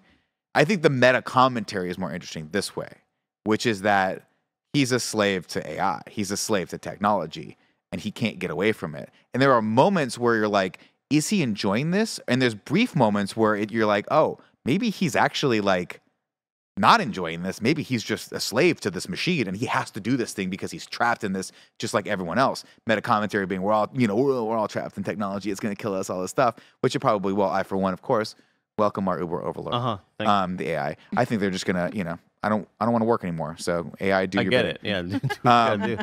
But either way, I just felt like it wasn't very compelling to watch his character, and I think that's another criticism I have is that the world-ending AI battling that can wear thin very quickly, because a lot of the things that are done in Mission Impossible movies by the bad guy to the protagonists are ridiculous to begin with. Right? We all mentioned things that we talked about where we're like, oh, it's so scary when he takes over his comms. So what you're telling me is it's really scary when something in the Mission Impossible universe looks and acts and sounds like something else in the Mission Impossible universe. Well, guess what? That's a hallmark of Mission Impossible. We've seen that multiple times. It's much more fun to watch a real human being do that to another real human being. That, to me, that creates way more tension than just this nebulous 1998 Windows 10 screensaver that's just kind of going and doing some weird business, because it just feels like there's no possible way that they could beat this thing. So why should I care? I feel like we've seen 6 movies of that, and I like that this is doing something different. And again, we need to see the part 2 to really bring it all together and nail it. But I think in this part, it's not just the Benji voice stuff. I feel like it is the fear of seeing them all on the typewriters of like, yo, this, like, they tell us and show us what the AI is doing. That's not just this omnipotent present that can do whatever it wants. It's like, oh no, it's doing stuff and it's learning and it's getting better at times to itself. And I feel like that's the thing that's interesting to me, where it's like, there is a real actual villain there that at a certain point it is going to be, if it's not already, better than all the government agencies, ghost or not. But I don't know, it worked for me. But I get it that it was a little weird, and like him, real or not, like not the most engaging. He's no Solomon Lane. That's absolutely for sure. And I'd say like I'm totally down for this concept. I love the idea of the evil AI. I don't think it was executed as well as it could have been. There are some pretty silly lines of, Luther, you're playing 4-dimensional chess with whatever that, and like there's a lot of like, do what you wouldn't do. You have to think of like, I hate that. I wasn't a huge fan of those lines, but I am a big fan of of the potential of what they can do with this in part 2, and what the potential of like mind games and tricks they can play with the characters and us, the audience, as to what this AI is capable of. And we'll see. And again, a lot of this is set up for part 2. That's right. We'll skip ahead here in the plot. Where did we leave off? Oh, right. You've got to go to the airport and find the buyer. At this point, For whatever reason, I can't remember why. I think it's because I guess Ethan's disavowed again. When is he not? And Shea Did they Wiggum. think that he killed his whole team again? Is that again? Yeah, I think so. Who died? I forget why Shea Wiggum gets called in, but this is I wish this wasn't the case because isn't it that he's basically been told to get the key, but he isn't? Like he's gone rogue again. He's gone rogue again, but we set this up. And granted, Kittredge I guess is double crossing him, so that makes sense. Anyway. I will say, in the room when they're talking about the IMF, I do like when they have back and forth. Like, no, just you just put out it's you let them come to you kind of thing. I forget what the exact phrase was, and Carrie was just like, "What do you mean? Like you just fucking love it. Throw it out into the universe." That whole sequence, because it starts off with IMF. What does that stand for? And he goes, Impossible Mission Force, and he's like, "You got to be kidding me!" And then he goes, "So wait, let me get this straight." You just put it out there, and they just accept it, and then what it goes, if they choose to. It's great, and I think pretty good. I think this movie had a lot of those moments of like, it's not going to beat you over the head with humor, but not only that, but I want to shout out in future sequences that we'll get to soon, Tom Cruise's ability to kind of just have fun with humor in ways that doesn't need to be over the top. I love an over-flustered Ethan Hunt in these movies.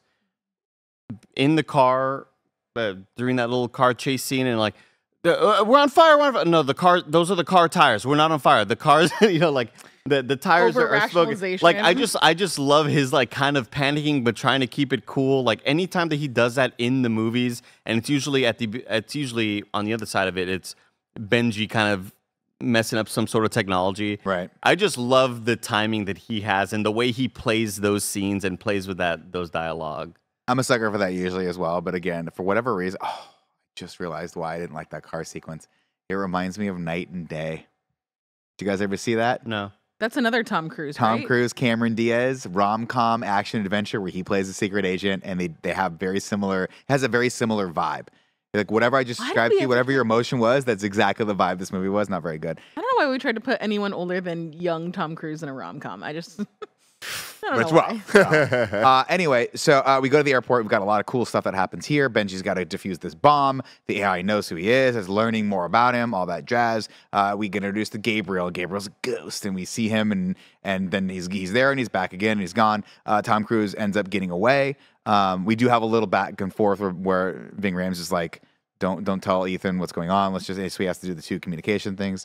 And then Tom Cruise ends up running again. I think this is like the third time we've seen him run in this. Dude, not mad he runs so much. So much. And it's so good. And again, that's something we look for in these movies is him running. Vin Diesel says family, Tom Cruise runs. Yeah. And he runs effectively. And he runs in very cool places. Yep. And I think this movie, I'm putting up there with some of the coolest places we've seen Tom Cruise run. Later, we get the scene of him running and there's like candlelit like stairwells and shit. I'm like, this is just awesome. Running on this roof. Awesome. And the music is pulsing so loudly and so like incredibly like any scene. Again, you could put the score over anything and it's going to be exciting and interesting. And that's how I felt through a lot of these sequences. I think one thing I wanted to point out in my beginning sort of thoughts of how I felt about the whole movie is like I still enjoyed a lot of it despite of what was happening, where maybe I'm not really super down with why so-and-so is chasing so-and-so, or I'm not really feeling the vibe of whatever sequence is happening, but I'm still enjoying what I'm watching and experiencing and feeling. Like, if I had an Apple Watch, I would have been getting the same warnings of my high pulse, because like, even though I'm in a sequence and I'm sitting there, I'm like, man, this is a weird sequence here near the end, but I'm still on the edge of my seat and my body is still tense, and like the movie still evokes that feeling out of me. So like that's still like a crazy mark of, because usually when that's happening in the movie, I'm slouching in my chair, I'm like, this fucking sucks, dude. But they're so good at making these movies that like it kind of doesn't matter sometimes. Of course, Haley Atwell's here. Tom Cruise is like, we got to get this buyer, but the plan's actually not to get the key back from him. It's to give him their key and then figure out, because we don't know what the key goes to. That's the big thing here. We're not sure where it goes. for sure it's going to be a cross, but there's a lot of crosses in the world. We don't know where it's going to go. So Haley Atwell, of course, gets the better of him. She's like, I don't believe you, whatever. We're established that she is a master thief. She ends up getting one over on Tom Cruise. Bye-bye through the glass. The Tom Cruise close-up magic stuff. It was just so good. So silly. I love it so fucking much, man. The fucking It was lighter. so dumb, but I liked it. But dude, he's been doing that since the first movie. I love that shit. It's interesting. I love that piece of trivia I think you did for the very first movie where he actually learned how to do that. Yeah, man. And you're like, Of why, course he Tom? did. Of course you did. And the man is committed to his craft. Yeah. That's why. Is that stunts? From That's here, it? we go over to Roma, where Haley Atwell lands and is immediately scooped up by the police. We get the whole exposition of who she is, and man, she's a badass. She's wanted for jewel thief in Paris. She robbed a bank. She robbed this. She robbed that. Stole my car. in She's Texas. the best that there ever was. Of course, they were like, by the way, there's a little paperclip that's on this thing. She does a whole Silence of the Lambs paperclip thing. Boom, hits a guy in the face, tears his face off, wears the face out. Right? That's how No. she Wrong gets out. movie. No? Okay. Sorry. My bad. Love the 90s coolness of these shots. Like, why was this entire shot not on them, but the reflection of them in the table? Because it's fucking cool, man. That's why. I like Haley Atwell's performance in this scene as well. I think she does a really good job of something that was a criticism of mine of old Anne Hathaway in The Dark Knight Rises, where switching between that like I don't know what's going on, innocent, this is a big mistake character, to then this is who I am, I'm actually a badass thief. It's actually pretty hard to do, and I think Haley Atwell does it. She has a moment where she's like, there must be some understanding here. And I start believing her, even though I know. I was like, just watch the scene, right? I loved her in this movie. I Yeah. had a good time with her. Again, my criticism, not of Haley Atwell. I just don't think they gave the character a lot to do. I wish, if we're going to unpack this right now, I wish it had been a character that then Ethan, because the whole point of it is Ethan's bringing in a new recruit, but there's a weird chemistry between the two of them, and I wish that just hadn't existed. I wish she had been a character that Ethan could mentor instead of have a weird moment where he's like, I'm gonna crush your face, Haley Atwell, and you're like, why? Why is any of this happening? To me, that was weird to me. I don't know. Maybe I'm wrong. I just, in addition to that, I'm more on the like, I don't like the killing off Rebecca Ferguson. Oh, I hate that. replace her with Haley Atwell. I hate that. Even if it's not a 1-to-1, it very much feels like that. It's a for 1-to-1. The positioning on the poster next movie type shit. In my mind, I'm watching this, and the way that I'm justifying it is like, maybe I hope Rebecca Ferguson says just because she can't do part 2, and like and that's just me trying to like be overly positive about it. But like, yeah, it's a bummer that she's dead because she's been the coolest fucking character. The coolest. She's a great actor, great at the physicality of what's going on here, and has a lineage in the series. It's a very big disappointment for me. Anyway, Tom Cruise is the lawyer. Tom Cruise is the lawyer. Her lawyer. Her lawyer, right? Comes in. Yada, yada, yada. Just see the lighter on the table and she Light on the fucking table. knows. So He knows. cool. The lighter, of course, is a Geiger counter that we never use again, which is just a lighter, which is cool. She ends up escaping. Well, actually, we meet Gabriel here, and Gabriel comes in to the head of the police, and he knows everything about the police officer's kids and all that stuff, and that he stole a Cartier bracelet for his mistress back in the day and all that jazz. And he goes, "Do you work for Interpol?" And the guy, and I start laughing because his follow me on this one. Andy, did you ever see Lego Batman? Yeah. Do you remember the sequence where Will Arnett is talking to Michael Cera and he goes, "Can you be quiet?" And Michael Cera goes, "When I desire to be." That's what this reminded me of. He's like, "Are you Interpol?" He's like, "When I desire to be." I'm anything. And he's wearing a little ascot. I'm like, what is this character? Yeah. What's happening here? What are we doing here? This is not scary. This is not intimidating. It's just Yeah. weird. And I guess this could have been a moment where we could have seen him like the suffering and not just the pain that they like talk about all this time. But like he doesn't.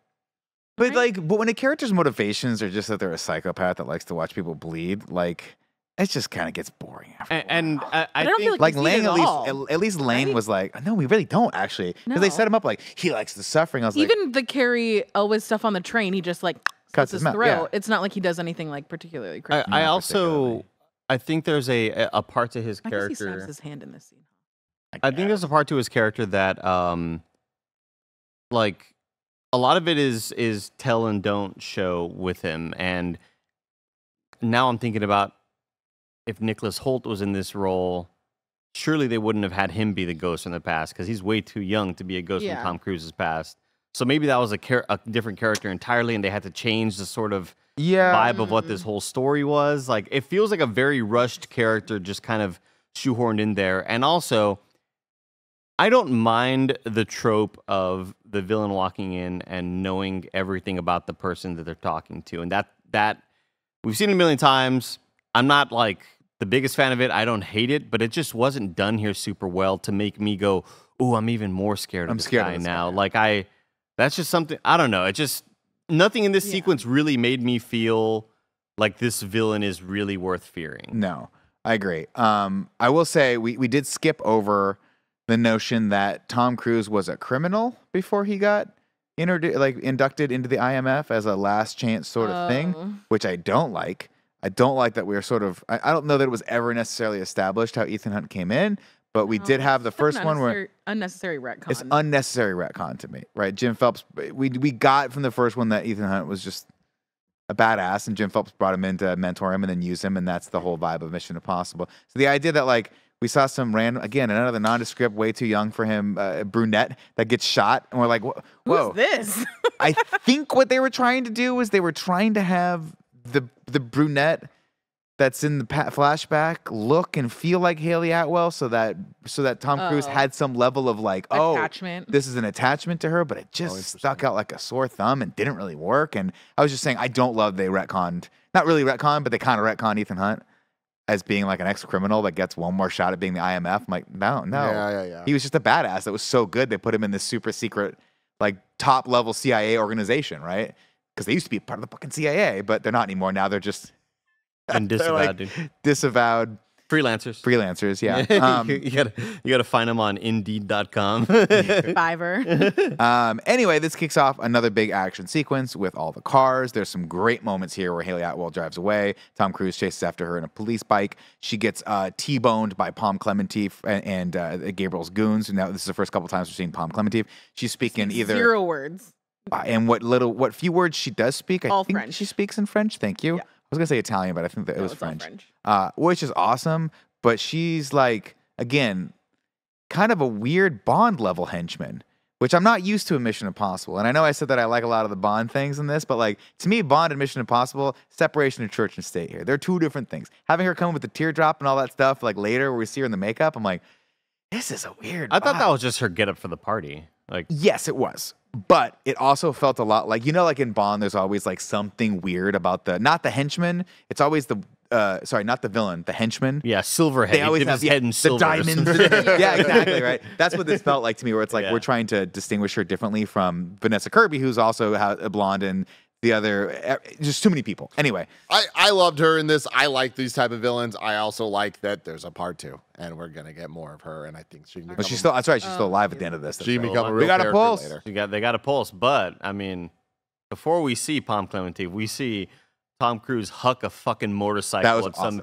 So cool. Like the fact that this was all in slow-mo, I think added even more to the excitement and coolness of it. Is you're seeing Haley Atwell in this car looking all like she's scared, she's panicked. Again, she's a thief. She's not somebody who deals with like worldwide espionage in this way. She just steals shit. So she's not used to like action on this sort of stage in this sort of way.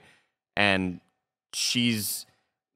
I know we feel like maybe she should expect something like this, but it's like, well, she's where she's at because she never gets caught. She's really, really That's good fair. at her She's job. just supposed to steal this key. And so, like, yeah, she's just been hired to steal this key. Who gives a shit? I don't know what the key is, And then to see all in slow-mo, she just gets T-boned by this gigantic tank, essentially. The car from, the massive car from, armored car from Uncharted 4. Oh, sorry. Oh, that too, yeah.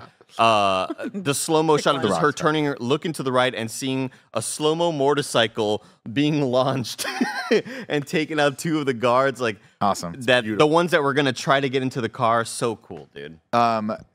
So this kicks off the next sequence where Shea Wiggum pulls up. God Ethan bless Freeze. this man. And I think they have what a past. else is he in? I love him. He was in Boardwalk Empire. He was in Fast and Furious. He was in a shitty Death Note. He's been in a ton. movie. He's always this character who is just kind of clueless, but a good guy, but kind of clueless. He's great. That's Shea Wiggum. Shea Wiggum also we've set up. Why do you have such a chip on your shoulder for Ethan Hunt? And he's like, you're never gonna understand. Like, why don't you just fucking tell us what happened? Like, this guy's the guy you're gonna spend the whole movie with. Tell him what happened. Also thought this guy was gonna be a character that would come into the IMF too, because we spent a lot of time with him, but we don't. Anyway, shoot off, standoff, Palm Clemente start popping off. We go. Ethan gets away. We got to find a different car. Because that makes sense. I guess they're tracking our car. We got to go old school. And no, their car had no doors. They were like still ran. I mean, and it was like an M5. Car accident, though. Yeah, it was looking pretty rough. That's true. Fair. I don't think it's driving around. Yeah. Good point. They got to find a different car. We get another fun beat of comedy where it's like Ferrari, something yellow, Porsche, Ferrari, and we're like, badass is gonna get in the Ferrari, and nope, it's a little Fiat. It's the world's smallest little tiny electric car, but this thing fucking rips. I mean, but he also just plays it so great of like assuming it's the super fast, nice looking car, walking up to it with the keys, and then just seeing the other thing pull out. It was just a great little beat of comedy right there. Something I want to point out was one of my favorite pieces of tech in any Mission Impossible movie is the app that shows you where the safe house, safe car, safe boat. And he literally goes through. He goes safe car. And Yeah. it scans. It does a face scan for him, and it goes and routes him over there. I was like, Click the that's safe boat awesome. one. Come on, Tom, give it to us. I mean, they had a safe boat in Venice, right, with the red leather interior that Benji drives around. Like all that stuff's cool. Anyway, I thought that was really an interesting and fun practical thing that they put in here. Anyway, we get this sequence, and like I think the reason why I don't love it is because I'm used to when it's Ilsa and Tom Cruise, neither of them are bumbling. So they have to come up with really creative ways for the bad guys to beat them to overcome the bad guys. And it ends up being, I think, an exercise in like keeping everything as tight and creative and inspired as humanly possible. This one just feels like a little wacky, which I didn't really work for me. Worked so hard. For me. I them being handcuffed and the cars flipping and all of it stuff. I thought it was just perfect. Again, now that I'm thinking about it, holy fuck, that's why it's night and day. They ride a motorcycle handcuffed. Oh no, that's Bond. It's Bond. That's what it was. They stole it from Die Another Day with him and Michelle Yeoh. And she has to ride. She has his hands on her, and they have to pilot the motorcycle together. Anyway, it might have been night and day. I loved the comedy in this whole scene because I just loved the idea of this little tiny car getting into places where the big giant truck couldn't get to. And the escape plan of getting through that tunnel, I don't know. I had a good time with it, and I feel like we've seen him bubbling in moments with Benji before in other movies. Yes, but stumbling and bumbling are two different things, in my opinion. Right? Interesting. Him going, the sequence where he's like, and again, it's mirrored in here a little bit, where he was like, "You need to go chase after Walker." And he's like, "What do you want me to do?" He's like, "You got to just go straight. You got to go straight." And Tom Cruise looking and going like, coming to the realization that to go straight means I have to jump out of a window. That's stumbling for a second. Bumbling is like, Haley Atwell doesn't know how to drive a car. I've never driven a car before. What's going on here, right? It's like Pink Panther style.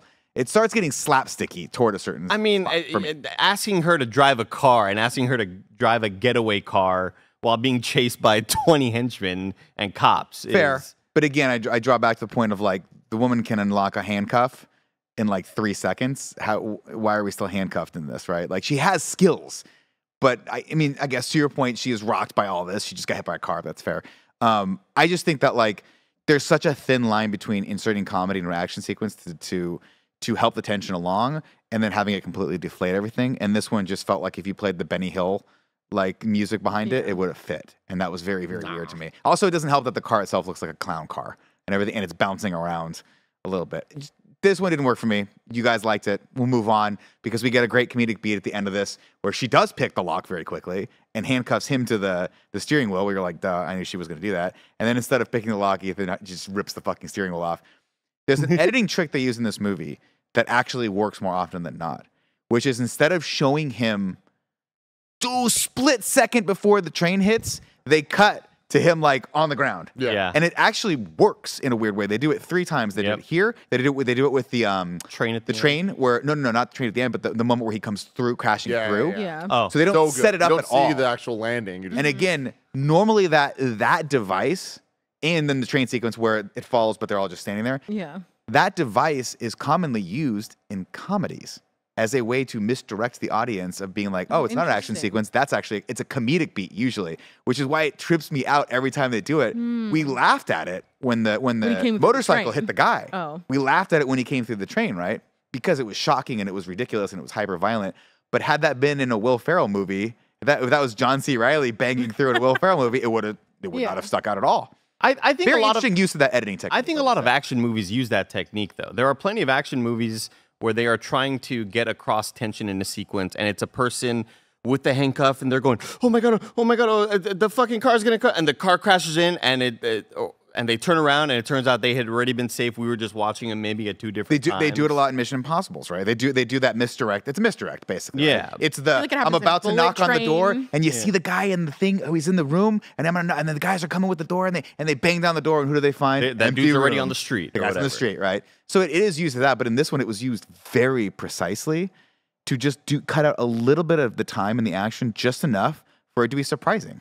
Which I was like, oh, that was actually pretty cool. was cool. I like that he's just like on the side. I like that he walks out with the thing. I was like, oh, okay. Show me something a little new. A new technique that you don't normally see in these movies. I will say that this is one of my favorite, the comedy things that did work for me, is when he's coming out of the train tunnel here, and he's still connected to the steering wheel. Yeah. And then he sees a bunch of cops in front of him, and he just like kind of turns around and like pretends to drive like he's with looking it. at Like, it, yeah. I don't know what else to do with this. I was like, Tom Cruise, you get points for that. Shield his body. Shield, yeah. But he just grabs it like and just like kind of turns it a little bit. Of course, Benji and Ving Rhames, Luther, I forgot his name, pull up and they're like, get in. And of course, Tom Cruise is like, thank God my team's here, even though he told them, you guys got to go. I got to do this on my own. They, of course, show up and they come to save him. And we get, I think, oh, right, this is where we have to go over to the White Snake. That's not our name. The White Widow. The man. Snake is the joke. We are like, hey, Oh, this is the cool party. this is the cool party. Which Vanessa fucking Kirby. we got Vanessa Kirby in this. So fun. Love her. The I only love thing better than her is 2 of her. We get 2 of her. We do get 2 of her, one with blue eyes, one with brown eyes. It's like a character creator. Uh-huh. It's weird to me, and again, I know I guess I'm getting real nitpicky here, but like, does she only ever exist at these parties? Yeah. Because the first time we see her, oh wait, no, I guess she wasn't in the party they had this type of party at the very beginning of Fallout, but I guess she wasn't in that. I'm gonna be completely honest. Oh no, she was in that. She was in the back of that. Yeah, I struggled with this because I could not separate her as Mission Impossible character versus her as Hobbs and Shaw's Shaw. sister Yeah. from Hobbs and Shaw. They're probably And like I couldn't remember the plot points of who goes where or whatever, but it didn't really. Well, I've seen Fallout so many times, and Hobbs and Shaw only once, so that to me, I knew that like, oh, that is I'm already blanking on her mom's name. What's her mom's name? Max. Max. Yeah, that. Queenie. Huh? Queenie. Queen. Yeah, there we go. Queenie. This I think was interesting. It was an interesting choice having there be a lot of the same visual language as the first time we see her. I could explain it as like she just throws these parties and that's how she does business. Okay, right on. But I like that scene way more in Fallout than I do in this one because this one, again, all the characters show up and everyone's just there. And there's a moment where they were like, listen, Ethan, I guess the scene before this was where Ving Rhames was like, you got to think outside the box, bro.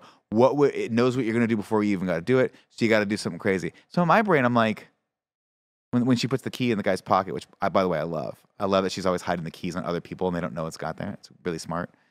I thought at one point Tom Cruise was going to be like, I got to interrupt this whole sequence and just like, the key's right there. That guy's got the key and just fuck everything up, like blow everything up. I was waiting for something like that. Interesting. But instead we get, the generic, I'm just going to punch harder moment here where Tom Cruise waits for the guy to take his eyes off for a second. Everyone punches everyone. Ilsa's there. And Gabriel's like, you got to choose between Ilsa and Haley Atwell. And I was like, well, I guess Haley Atwell's quote was cheaper. Because I guess at this I didn't point, like this. Rebecca Ferguson is just too expensive to be in these movies, even though she's a fucking awesome character and whatever. We're in Venice, by the way, now. I didn't like very much of any of this. I thought that you're right about the punch harder sequence of how's Tom Cruise going to get out of this? He's going to fight them.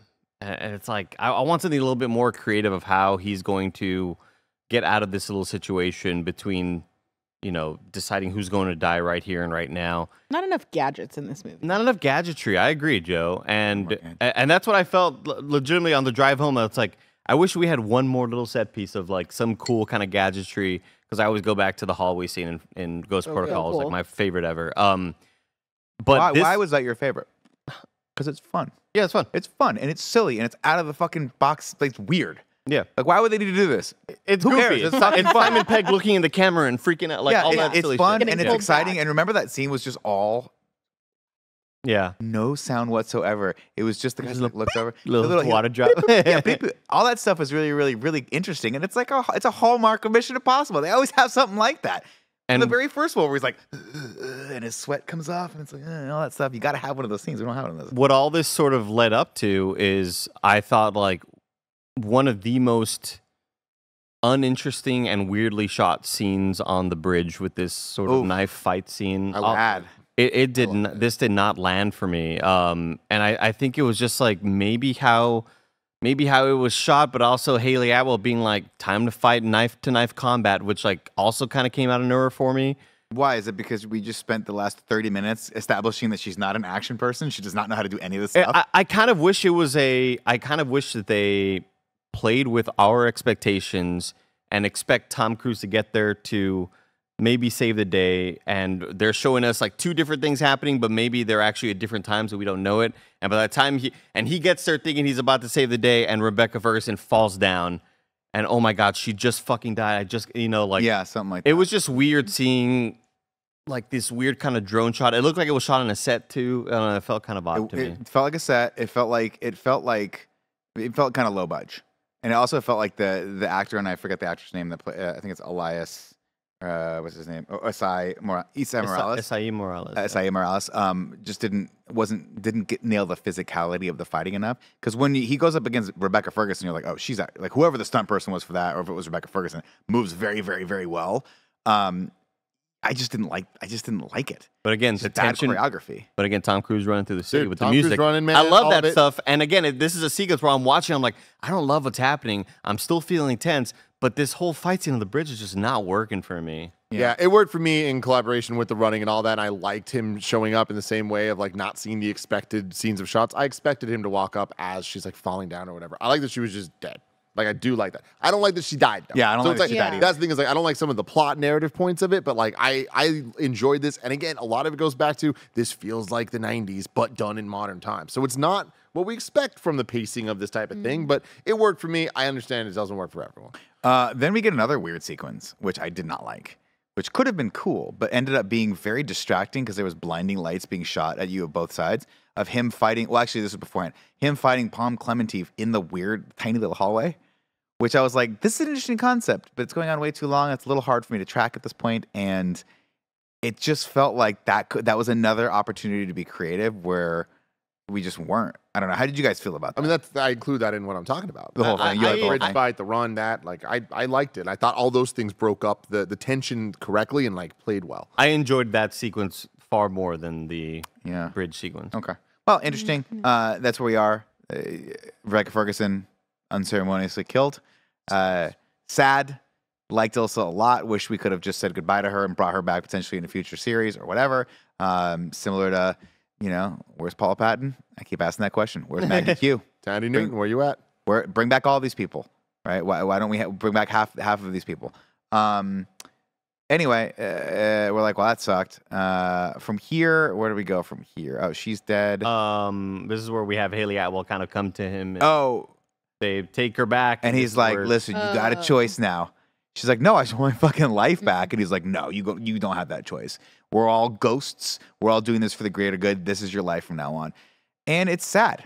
It's not a good alternative. It doesn't feel like you're joining the Justice League. It kind of feels like you're fucked. This is it feels like a lesser of the two evils. At least it did to me.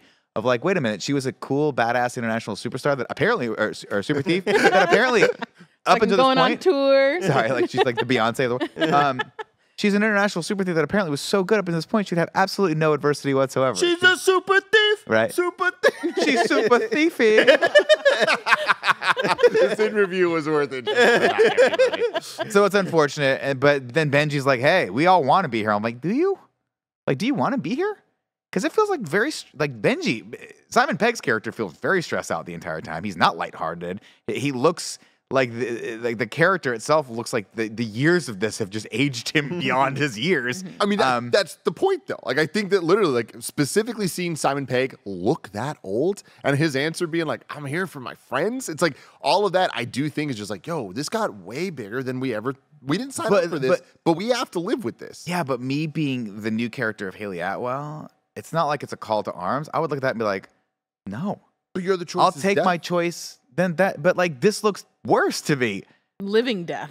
Like it does. They all look fucking miserable. It's like, I don't know, maybe death is the way out of this.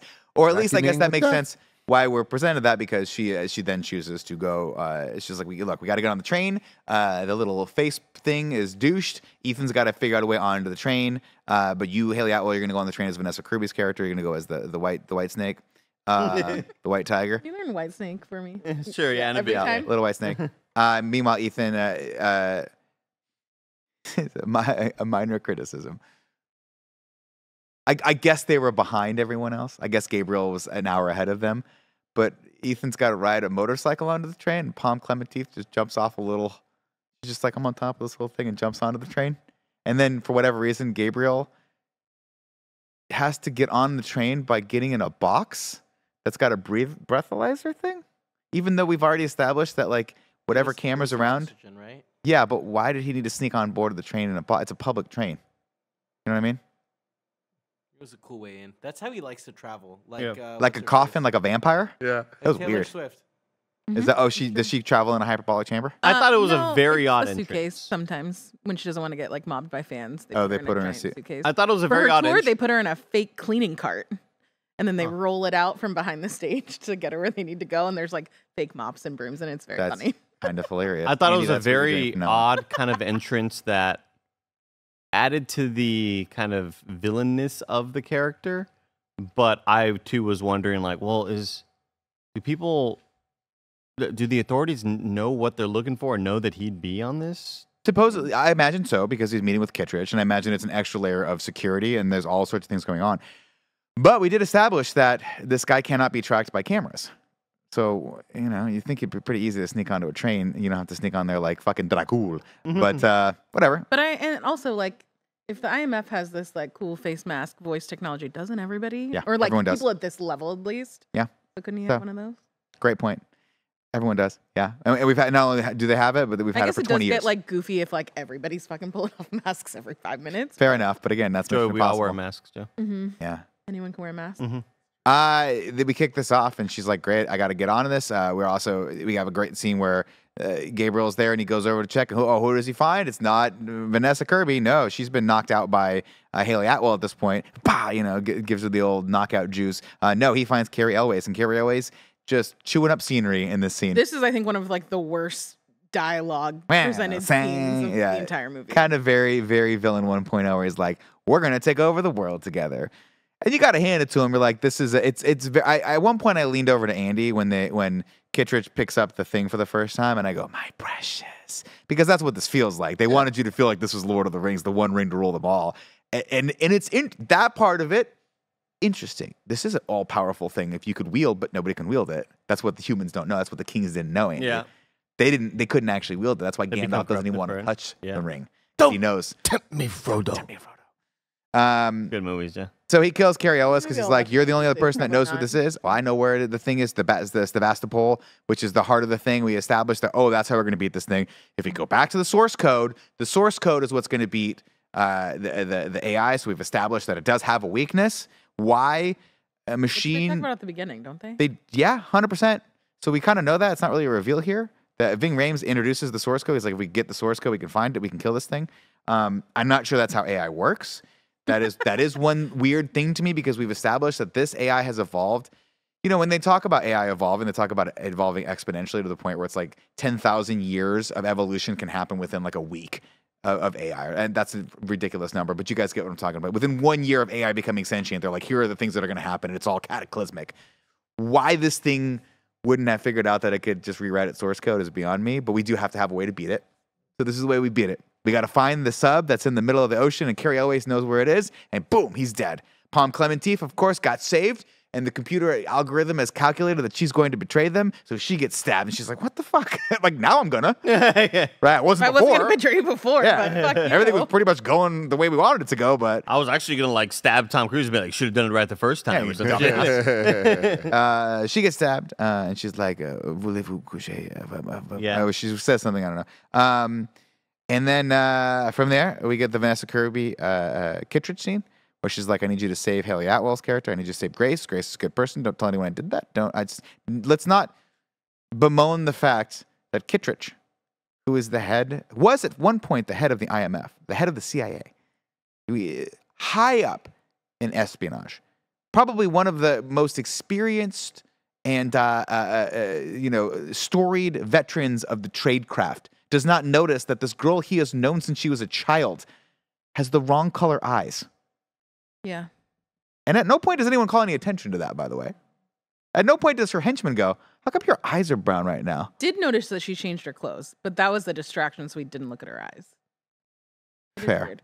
I will say it's also weird that when they printed the Vanessa Kirby mask, they gave her eyelashes, which is like, oh, I wouldn't think that the mask would have like eyelids and eyelashes. Whatever. They're very advanced, yeah. Shout out to Vanessa Kirby here, playing really Haley fun. Atwell playing her. That's awesome, unless it was a real mask. No, I don't think so. And this, meanwhile, the whole time, this is Tom Cruise is trying to find the train and trying to get there fast, but Right. He Yeah, misses next it. thing, Gabriel his made life it go real depends on fast, so Real he's fast so to all run their away estimates train. are off. So now this whole time that the rest of the movie's been going on, they're telling, hey, you got to get there a lot faster. Here's another route to get to it. Hangs the conductor by the whistle. Oh. And so we just cut back to that every time, and I'm like, okay. Yeah, playing into he likes to see people suffer. So he hung this guy. They're really trying to paint him as... But he was dead. Is that suffering? But anyway, interesting use of cutting back to him and hearing the diegetic sound of the whistle kind of as a, hey, this is happening, as a beating clock sort of moment. That thing's going. Vanessa Kirby has a moment where she goes, shit, do I take this $100 million in crypto or do I not? Because I feel like I'm selling my soul to the devil. I feel I'm risking a lot more than just my life, and that's my soul. So she declines it, and he's like, what are you doing? And she ends up stealing the key. We're off. Shea Wiggum's on this train also. Hell yeah. We should say, Yeah. in his person. So Tom Cruise is like, shit, I got to get to that train. She gets to this cart. She's about to be cornered. We don't know what's going on. And Tom Cruise is like, fuck it, grip it and rip it. And Benji's like, you got to do it. And off we go on what I'll call the Widow's Peak, because that's what I would call this rock. And he sends it, just absolutely sends it. Benji, are you sure this is the Widow's Peak? Yeah. Again, we've talked about this. We talked about it at the beginning of this episode. Not my favorite stunt, but still fucking cool. Still fucking cool. Let's stop yeah. for a second. Yo, He really did this. 100%. Yeah, great. That's just He fucking did this cool. so many times. It's crazy. And there are So, moments like- even in the setup. I just feel like the moment itself, I feel like was lacking just what I expected. Yeah, the build But- up to it. Yeah. It But- felt like the whole movie was a way to get to this scene, and just like in the lead up of like, am I going to be going downhill anytime soon? You know, like you're like, all right, here comes the big stunt. This is what we've been waiting for. You know, But like him going up the mountain, the little jumps he did, all that stuff, I was there for. I love the back and forth bits. But when we get that shot of him looking up and you see the cliff that he's about to go off and we know that it's it, I was like, let's fucking go. Yeah. So I was so in for that. It's just then when he went, it was just kind of like, oh, he did it, cool. But like, Yeah. didn't have that like, Yeah. oh my God moment. But In again, the behind the scenes, they talk about how many times he went off those little BMX jumps because they built him a course or whatever. And it's some like fucking crazy number, like 10,000. And it's just like, yeah. I mean, the where man, does Tom Cruise find the time? he's legit. I mean, he's legit good at riding that dirt bike. Yeah. It's not those. I mean, that's the worst injury I ever had was riding a dirt bike. I tweaked my back. I couldn't walk for like 2 weeks after that. Right. Joe, another thing you need to watch is him training for the helicopter sequence in Fallout. That shit was nuts. Because the helicopter pilot's being like, it takes 3 years for somebody to fly a helicopter like this, and he did it like in 3 months or something. crazy. Like, it is ridiculous. dedicated. My favorite from those behind the scenes things are like all of the, it's like he has a base jumping specialist and a specialist for like every little like tiny thing that goes into like building these stunts. And it's just like, you are committed. There's no one else that's this No level. way. I do appreciate, though, we have a bit of setup where Shea Wiggum's partner at one point is like, are you sure Ethan Hunt hasn't been doing this because it's the right thing to do? How do you know that he's doing all this because he's a villain or whatever? And he's like, well, because this and this happened. We're like, well, how you know he didn't do that? Because of, you know, like, Yeah. you have the counterpart to Shea Wiggum kind of questioning the reasons for why Ethan Hunt has been doing this. And then Shea Wiggum kind of starts to understand that because he sees Kittredge on this train, and Kittredge's not supposed to be there. He's like, what are you doing here? He's like, I'm not here. Right. Just fucking. And then that's when it kind of clicks with Shea Wiggum, like, huh, all right. Yeah, there's some shit. Yeah, going on maybe here. you were Not right. one-to-one. Maybe I shouldn't just be trusting of all this shit. And maybe Ethan Hunt is on the right side, which I thought was kind of like a neat little character development there for him to kind of see the other side of things. Ethan, of course, smashes through the window. It's just great. It's just It's a great so good. moment. Saves her. Fights happen, and sure enough, just as Gabriel, rather the entity Got the predicted, the key would fall right by his feet. it's a little literal, right? I mean, granted, sure, you could explain it as the entity knew that Ethan wasn't going to be able to make that train, and I guess you could be like, well, Benji's going to tell him to go off the Widow's Peak, and then I guess you could tell him that he's going to smash through that particular window at that particular time, knocking the key out of Grace's hand, and I guess you could theorize that he calculated that it would land at his feet, but I thought he was being hyperbolic. You know what I mean? I thought he was like, oh, it'll come right to my feet, but the fact that it was literally, oh, it's right at my feet was like, I'm like, all right, really? This is God tier level. I didn't even catch that. Really? I just like whatever that line, it's gonna fall by my feet. I never really even thought of that line since that was said. So when it just came to him, I was like, okay, whatever. Like it's it was just it was a little bit of a moment where I was like, all right, that was a little too try hardy for me on that one. But he picks it up. Off we go. He goes, Haley Atwell, you got to go stop the train. This runaway train. Shea Wiggum's like, everyone get to the back of the train. We're just going to do absolutely nothing. Which I guess actually ends up saving their lives. I'll shut the fuck up. But because the train car after train car goes over. And Tom Cruise fights him. He's like, I got to go up and fight this guy. We got to have a fight on the rooftop of this train. We get a lot of moments from Mission Impossible 1 and also from Speed. Shout out to Speed. Don't forget it. Where these things are coming in. And we're on top of a train and we're fighting. And the sound design here is unbelievable, dude. Unreal. The sound design with them going into the tunnel and out of the tunnel. Yes. Like, whoa, that was exhilarating for that moment. Gabriel times it perfectly. He's got his watch, his little smartwatch timer, times it and goes, I'm about to jump off in 3. After they fight, they tussle. And Shea Wiggum's like, don't, get up, Ethan. I'm like, really? And come also, on, you know this guy's. But also Gabriel falls as if there's no physics.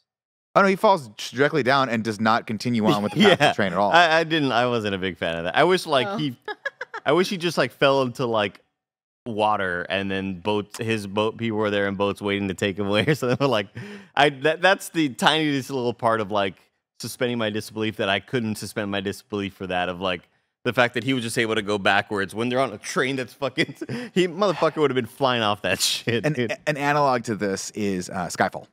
Right, you have Javier Bardem's character who is a hacker and who uses a lot of these same techniques to like basically always be one step ahead of people. Of course, he famously or not famously, but like he hacks Q's computer and reverse hacks it and gets in the systems and blows up this and that. But there's a wonderful moment where he's sitting on top of the a ladder in the subway, and Bond's like has his gun drawn on him. It's like I've got you. And he's like.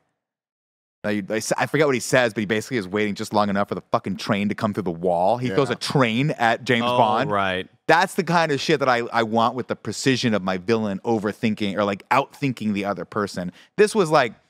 This is kind of standard. Kind of just ran its course for like, me. Oh, of course you have a car waiting. Yeah, but anyway, jumps off. Interesting. Soon, of course, Haley Atwell's like, what are we going to do? Gabriel's got the key. And he's like, does he? And pops it out, and you're like, yeah, that's my guy. For audio listeners, Nick did a little sleight of hand thing. Yeah, he was like, it was so cool, man. Felt very like Job from Arrested Development. Yeah. And Haley Atwell doing some sleight of hand too. I liked it. Yeah. And then learning. Gabriel has his moment where we all, of course, were expecting, which I expect in every action movie, and I very seldom get it. What I like to call the Star Trek II Wrath of Khan yell, where he goes, "Hey there!" and it echoes in the cosmos. Yeah. What a weird moment. Because he realizes he doesn't have the key anymore. Of course, they have to stop the train. How do they do it? I like that the lighter comes back for this. Oh, yeah, he put the lighter in his pocket. Yeah. It's like a sleight of hand thing. That's good. Of course, we have to stop the train by doing a little doohickey at the bottom, unhooking the thing, doing the doohickey. The locomotive goes off, or the engine rather goes off, and one by one, the train starts falling over. But then, of course, there's bombs on the bridge. Oh, I forgot there's bombs on the bridge. That's right. So we haven't seen this already this summer. Man, and they look exactly like the Fast and Furious bombs, which is fucking wild. Did you think that Transformers are going to show up in this one? Not this time. Okay. But, no train Transformer. This is the scene I'm talking about where it gets very Fast and Furious, which I fucking love, and I think a lot of it's cool, but it starts to lose some of the like charm when it's just video game stuff. It's grounded. Yeah. I think I maybe liked the sequence more than everybody here at this table because it reminded me of just the escalation of the final sequence of John Wick 4. The steps. Where it just became more and more funny and still tense, and I'm still feeling the tension, even though, it looks very CGI-ish, and we're not used to that. I loved this scene. Okay. Yeah, I'm just saying it like, if we're going to praise this movie and franchise for being like, oh man, it's real stunts and stuff, it's like, all right, there's also a lot of bullshit. Yeah, this was definitely not that, but I thought it was still kind of paced perfectly. This whole sequence and not having really a whole lot of music, and you're just kind of sitting there with these characters and like, are we ever gonna cut away and be okay? And it kept on getting worse and worse, and suddenly they're walking through a kitchen, and there's all like I absolutely adored this sequence. where they had to go away from the hot oil. I was like, I The oil adored and this the sequence. fire. and the Yeah. fire and all that stuff. Fun, creative, interesting. CG could have looked better, but I'll allow it because we get to a part where they drop a fucking piano on him. Oh, of course. It's And- Looney Tunes shit, man. Tom Cruise gets to do my third favorite thing that Tom Cruise gets to do in this. 1, running. 2, piloting some sort of vehicle that he has no business piloting. 3, rock climbing. Oh, of course. With the little tippy toe. Oh, dude. You know, he puts the little tippy toe. He's so the little good. tippy toe, and he does this one thing, Joe, where he's like, he puts the toe right there. Yeah. And then lifts himself up with his little toe. You're like, that's incredible. And he gets to do that in this. I love all this thing. Of course, Palm Clementine coming back to save him, and then she's like, do you remember love? And says a bunch of stuff, and you're like, all right, tell us about the Sebastopol. And he's like, what? California? Sebastopol, California? What are we talking about here? Where they filmed the bird. Yeah. Is that what they and he goes, oh, of course, it's the submarine. That must be where the heart of this beast is that we'll have to go kill. And then he goes, and she's like, she starts to pass out a little bit. And he goes, shh. And he closes her eyes, and her eyes open back up because she's like, I'm not dead. And he goes, shh. Shut up. Right? Because she's supposed to be dead, but she's not I dead. will 'cause say she's that I still didn't breathing. like when he closed Rebecca first in his eyes. That felt weird. Yeah. That was Anytime he, right? yeah. He's like, shut the I don't fuck like up. any I of know I only have one getaway vehicle right now, the one getaway parachute, but Haley Owl doesn't know that yet. He doesn't know that. But it's funny because that was the plan. She's Yeah. like, that was the plan, Ethan. Also, I should track the fact that she actually told Kittredge, like, I accept. Like, I want to be a part of this. He told me you were gonna ask me a question. Yeah. And what was it? What was the line she says though? Like, I accept. It was Was like, it I no, accept? like I basically, choose to accept. I choose to accept it. That's what it was. Should you choose to accept? I choose to accept. And then Tom Cruise does what I would say is the coolest fucking stunt in this whole thing.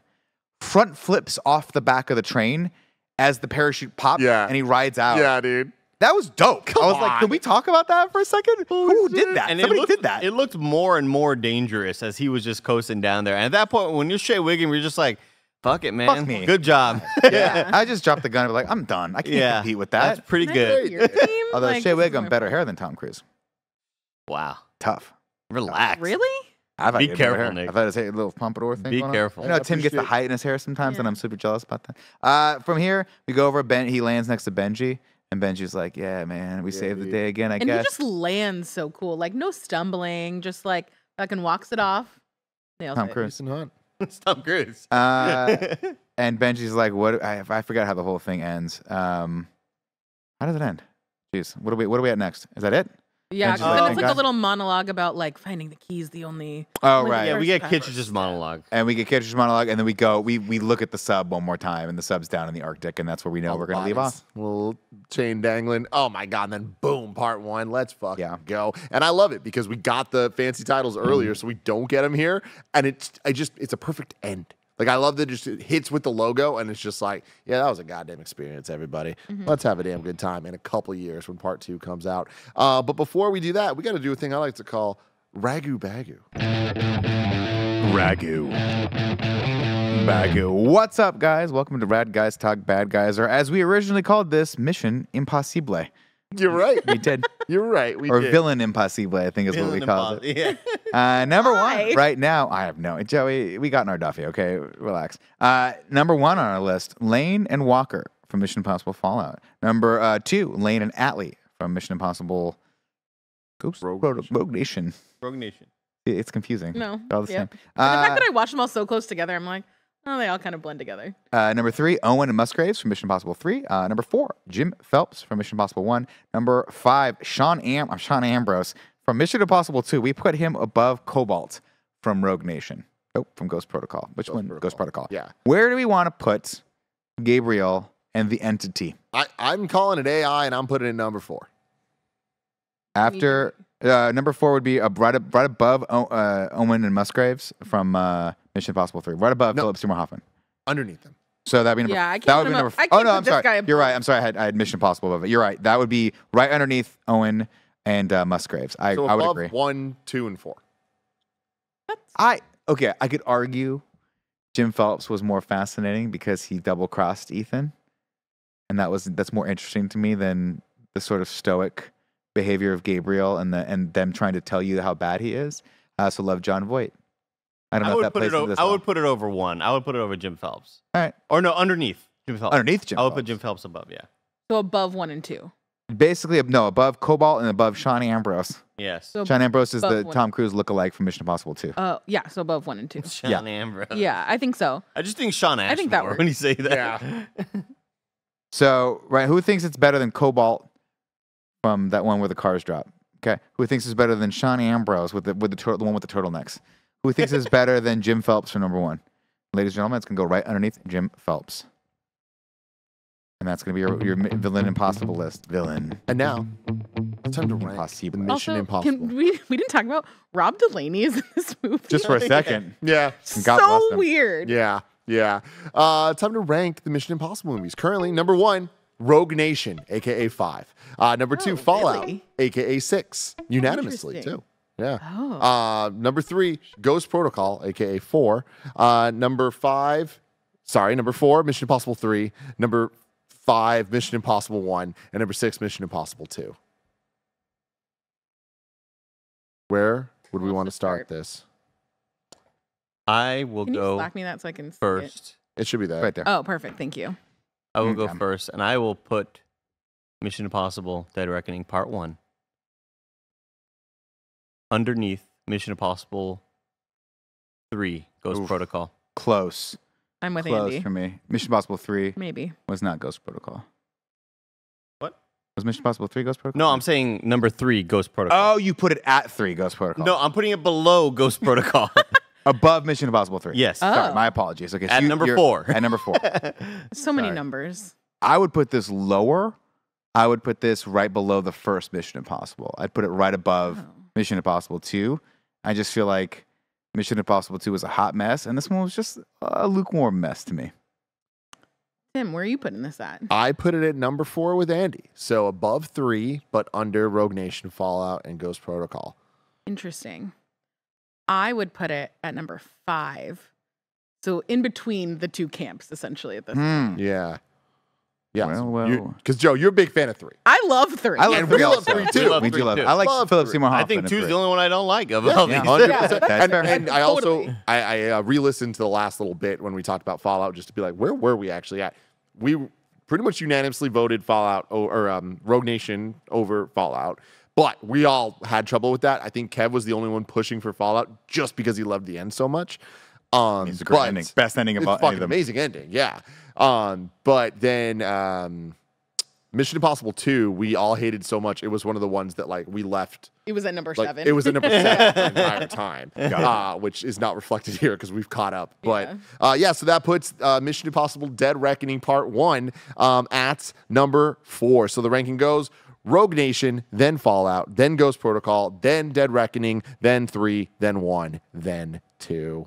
Good about that. Yeah. Let's see. I like that we kept It's democratic. 4, 5, and 6 together. I feel like that's kind of what we do in Fast and Furious. Yeah, absolutely. 5, 6, I mean, and 7. 5, 6, and 7. And I think then this is not as good as those. Totally. Like I feel like it belongs in that conversation, but it's just not quite as good at the best parts. But anyway, let us know in the comments below what you think about Dead Reckoning Part 1. And honestly, just say something nice. The code word of the day that I want you to leave in the comments is Nick. And the entity.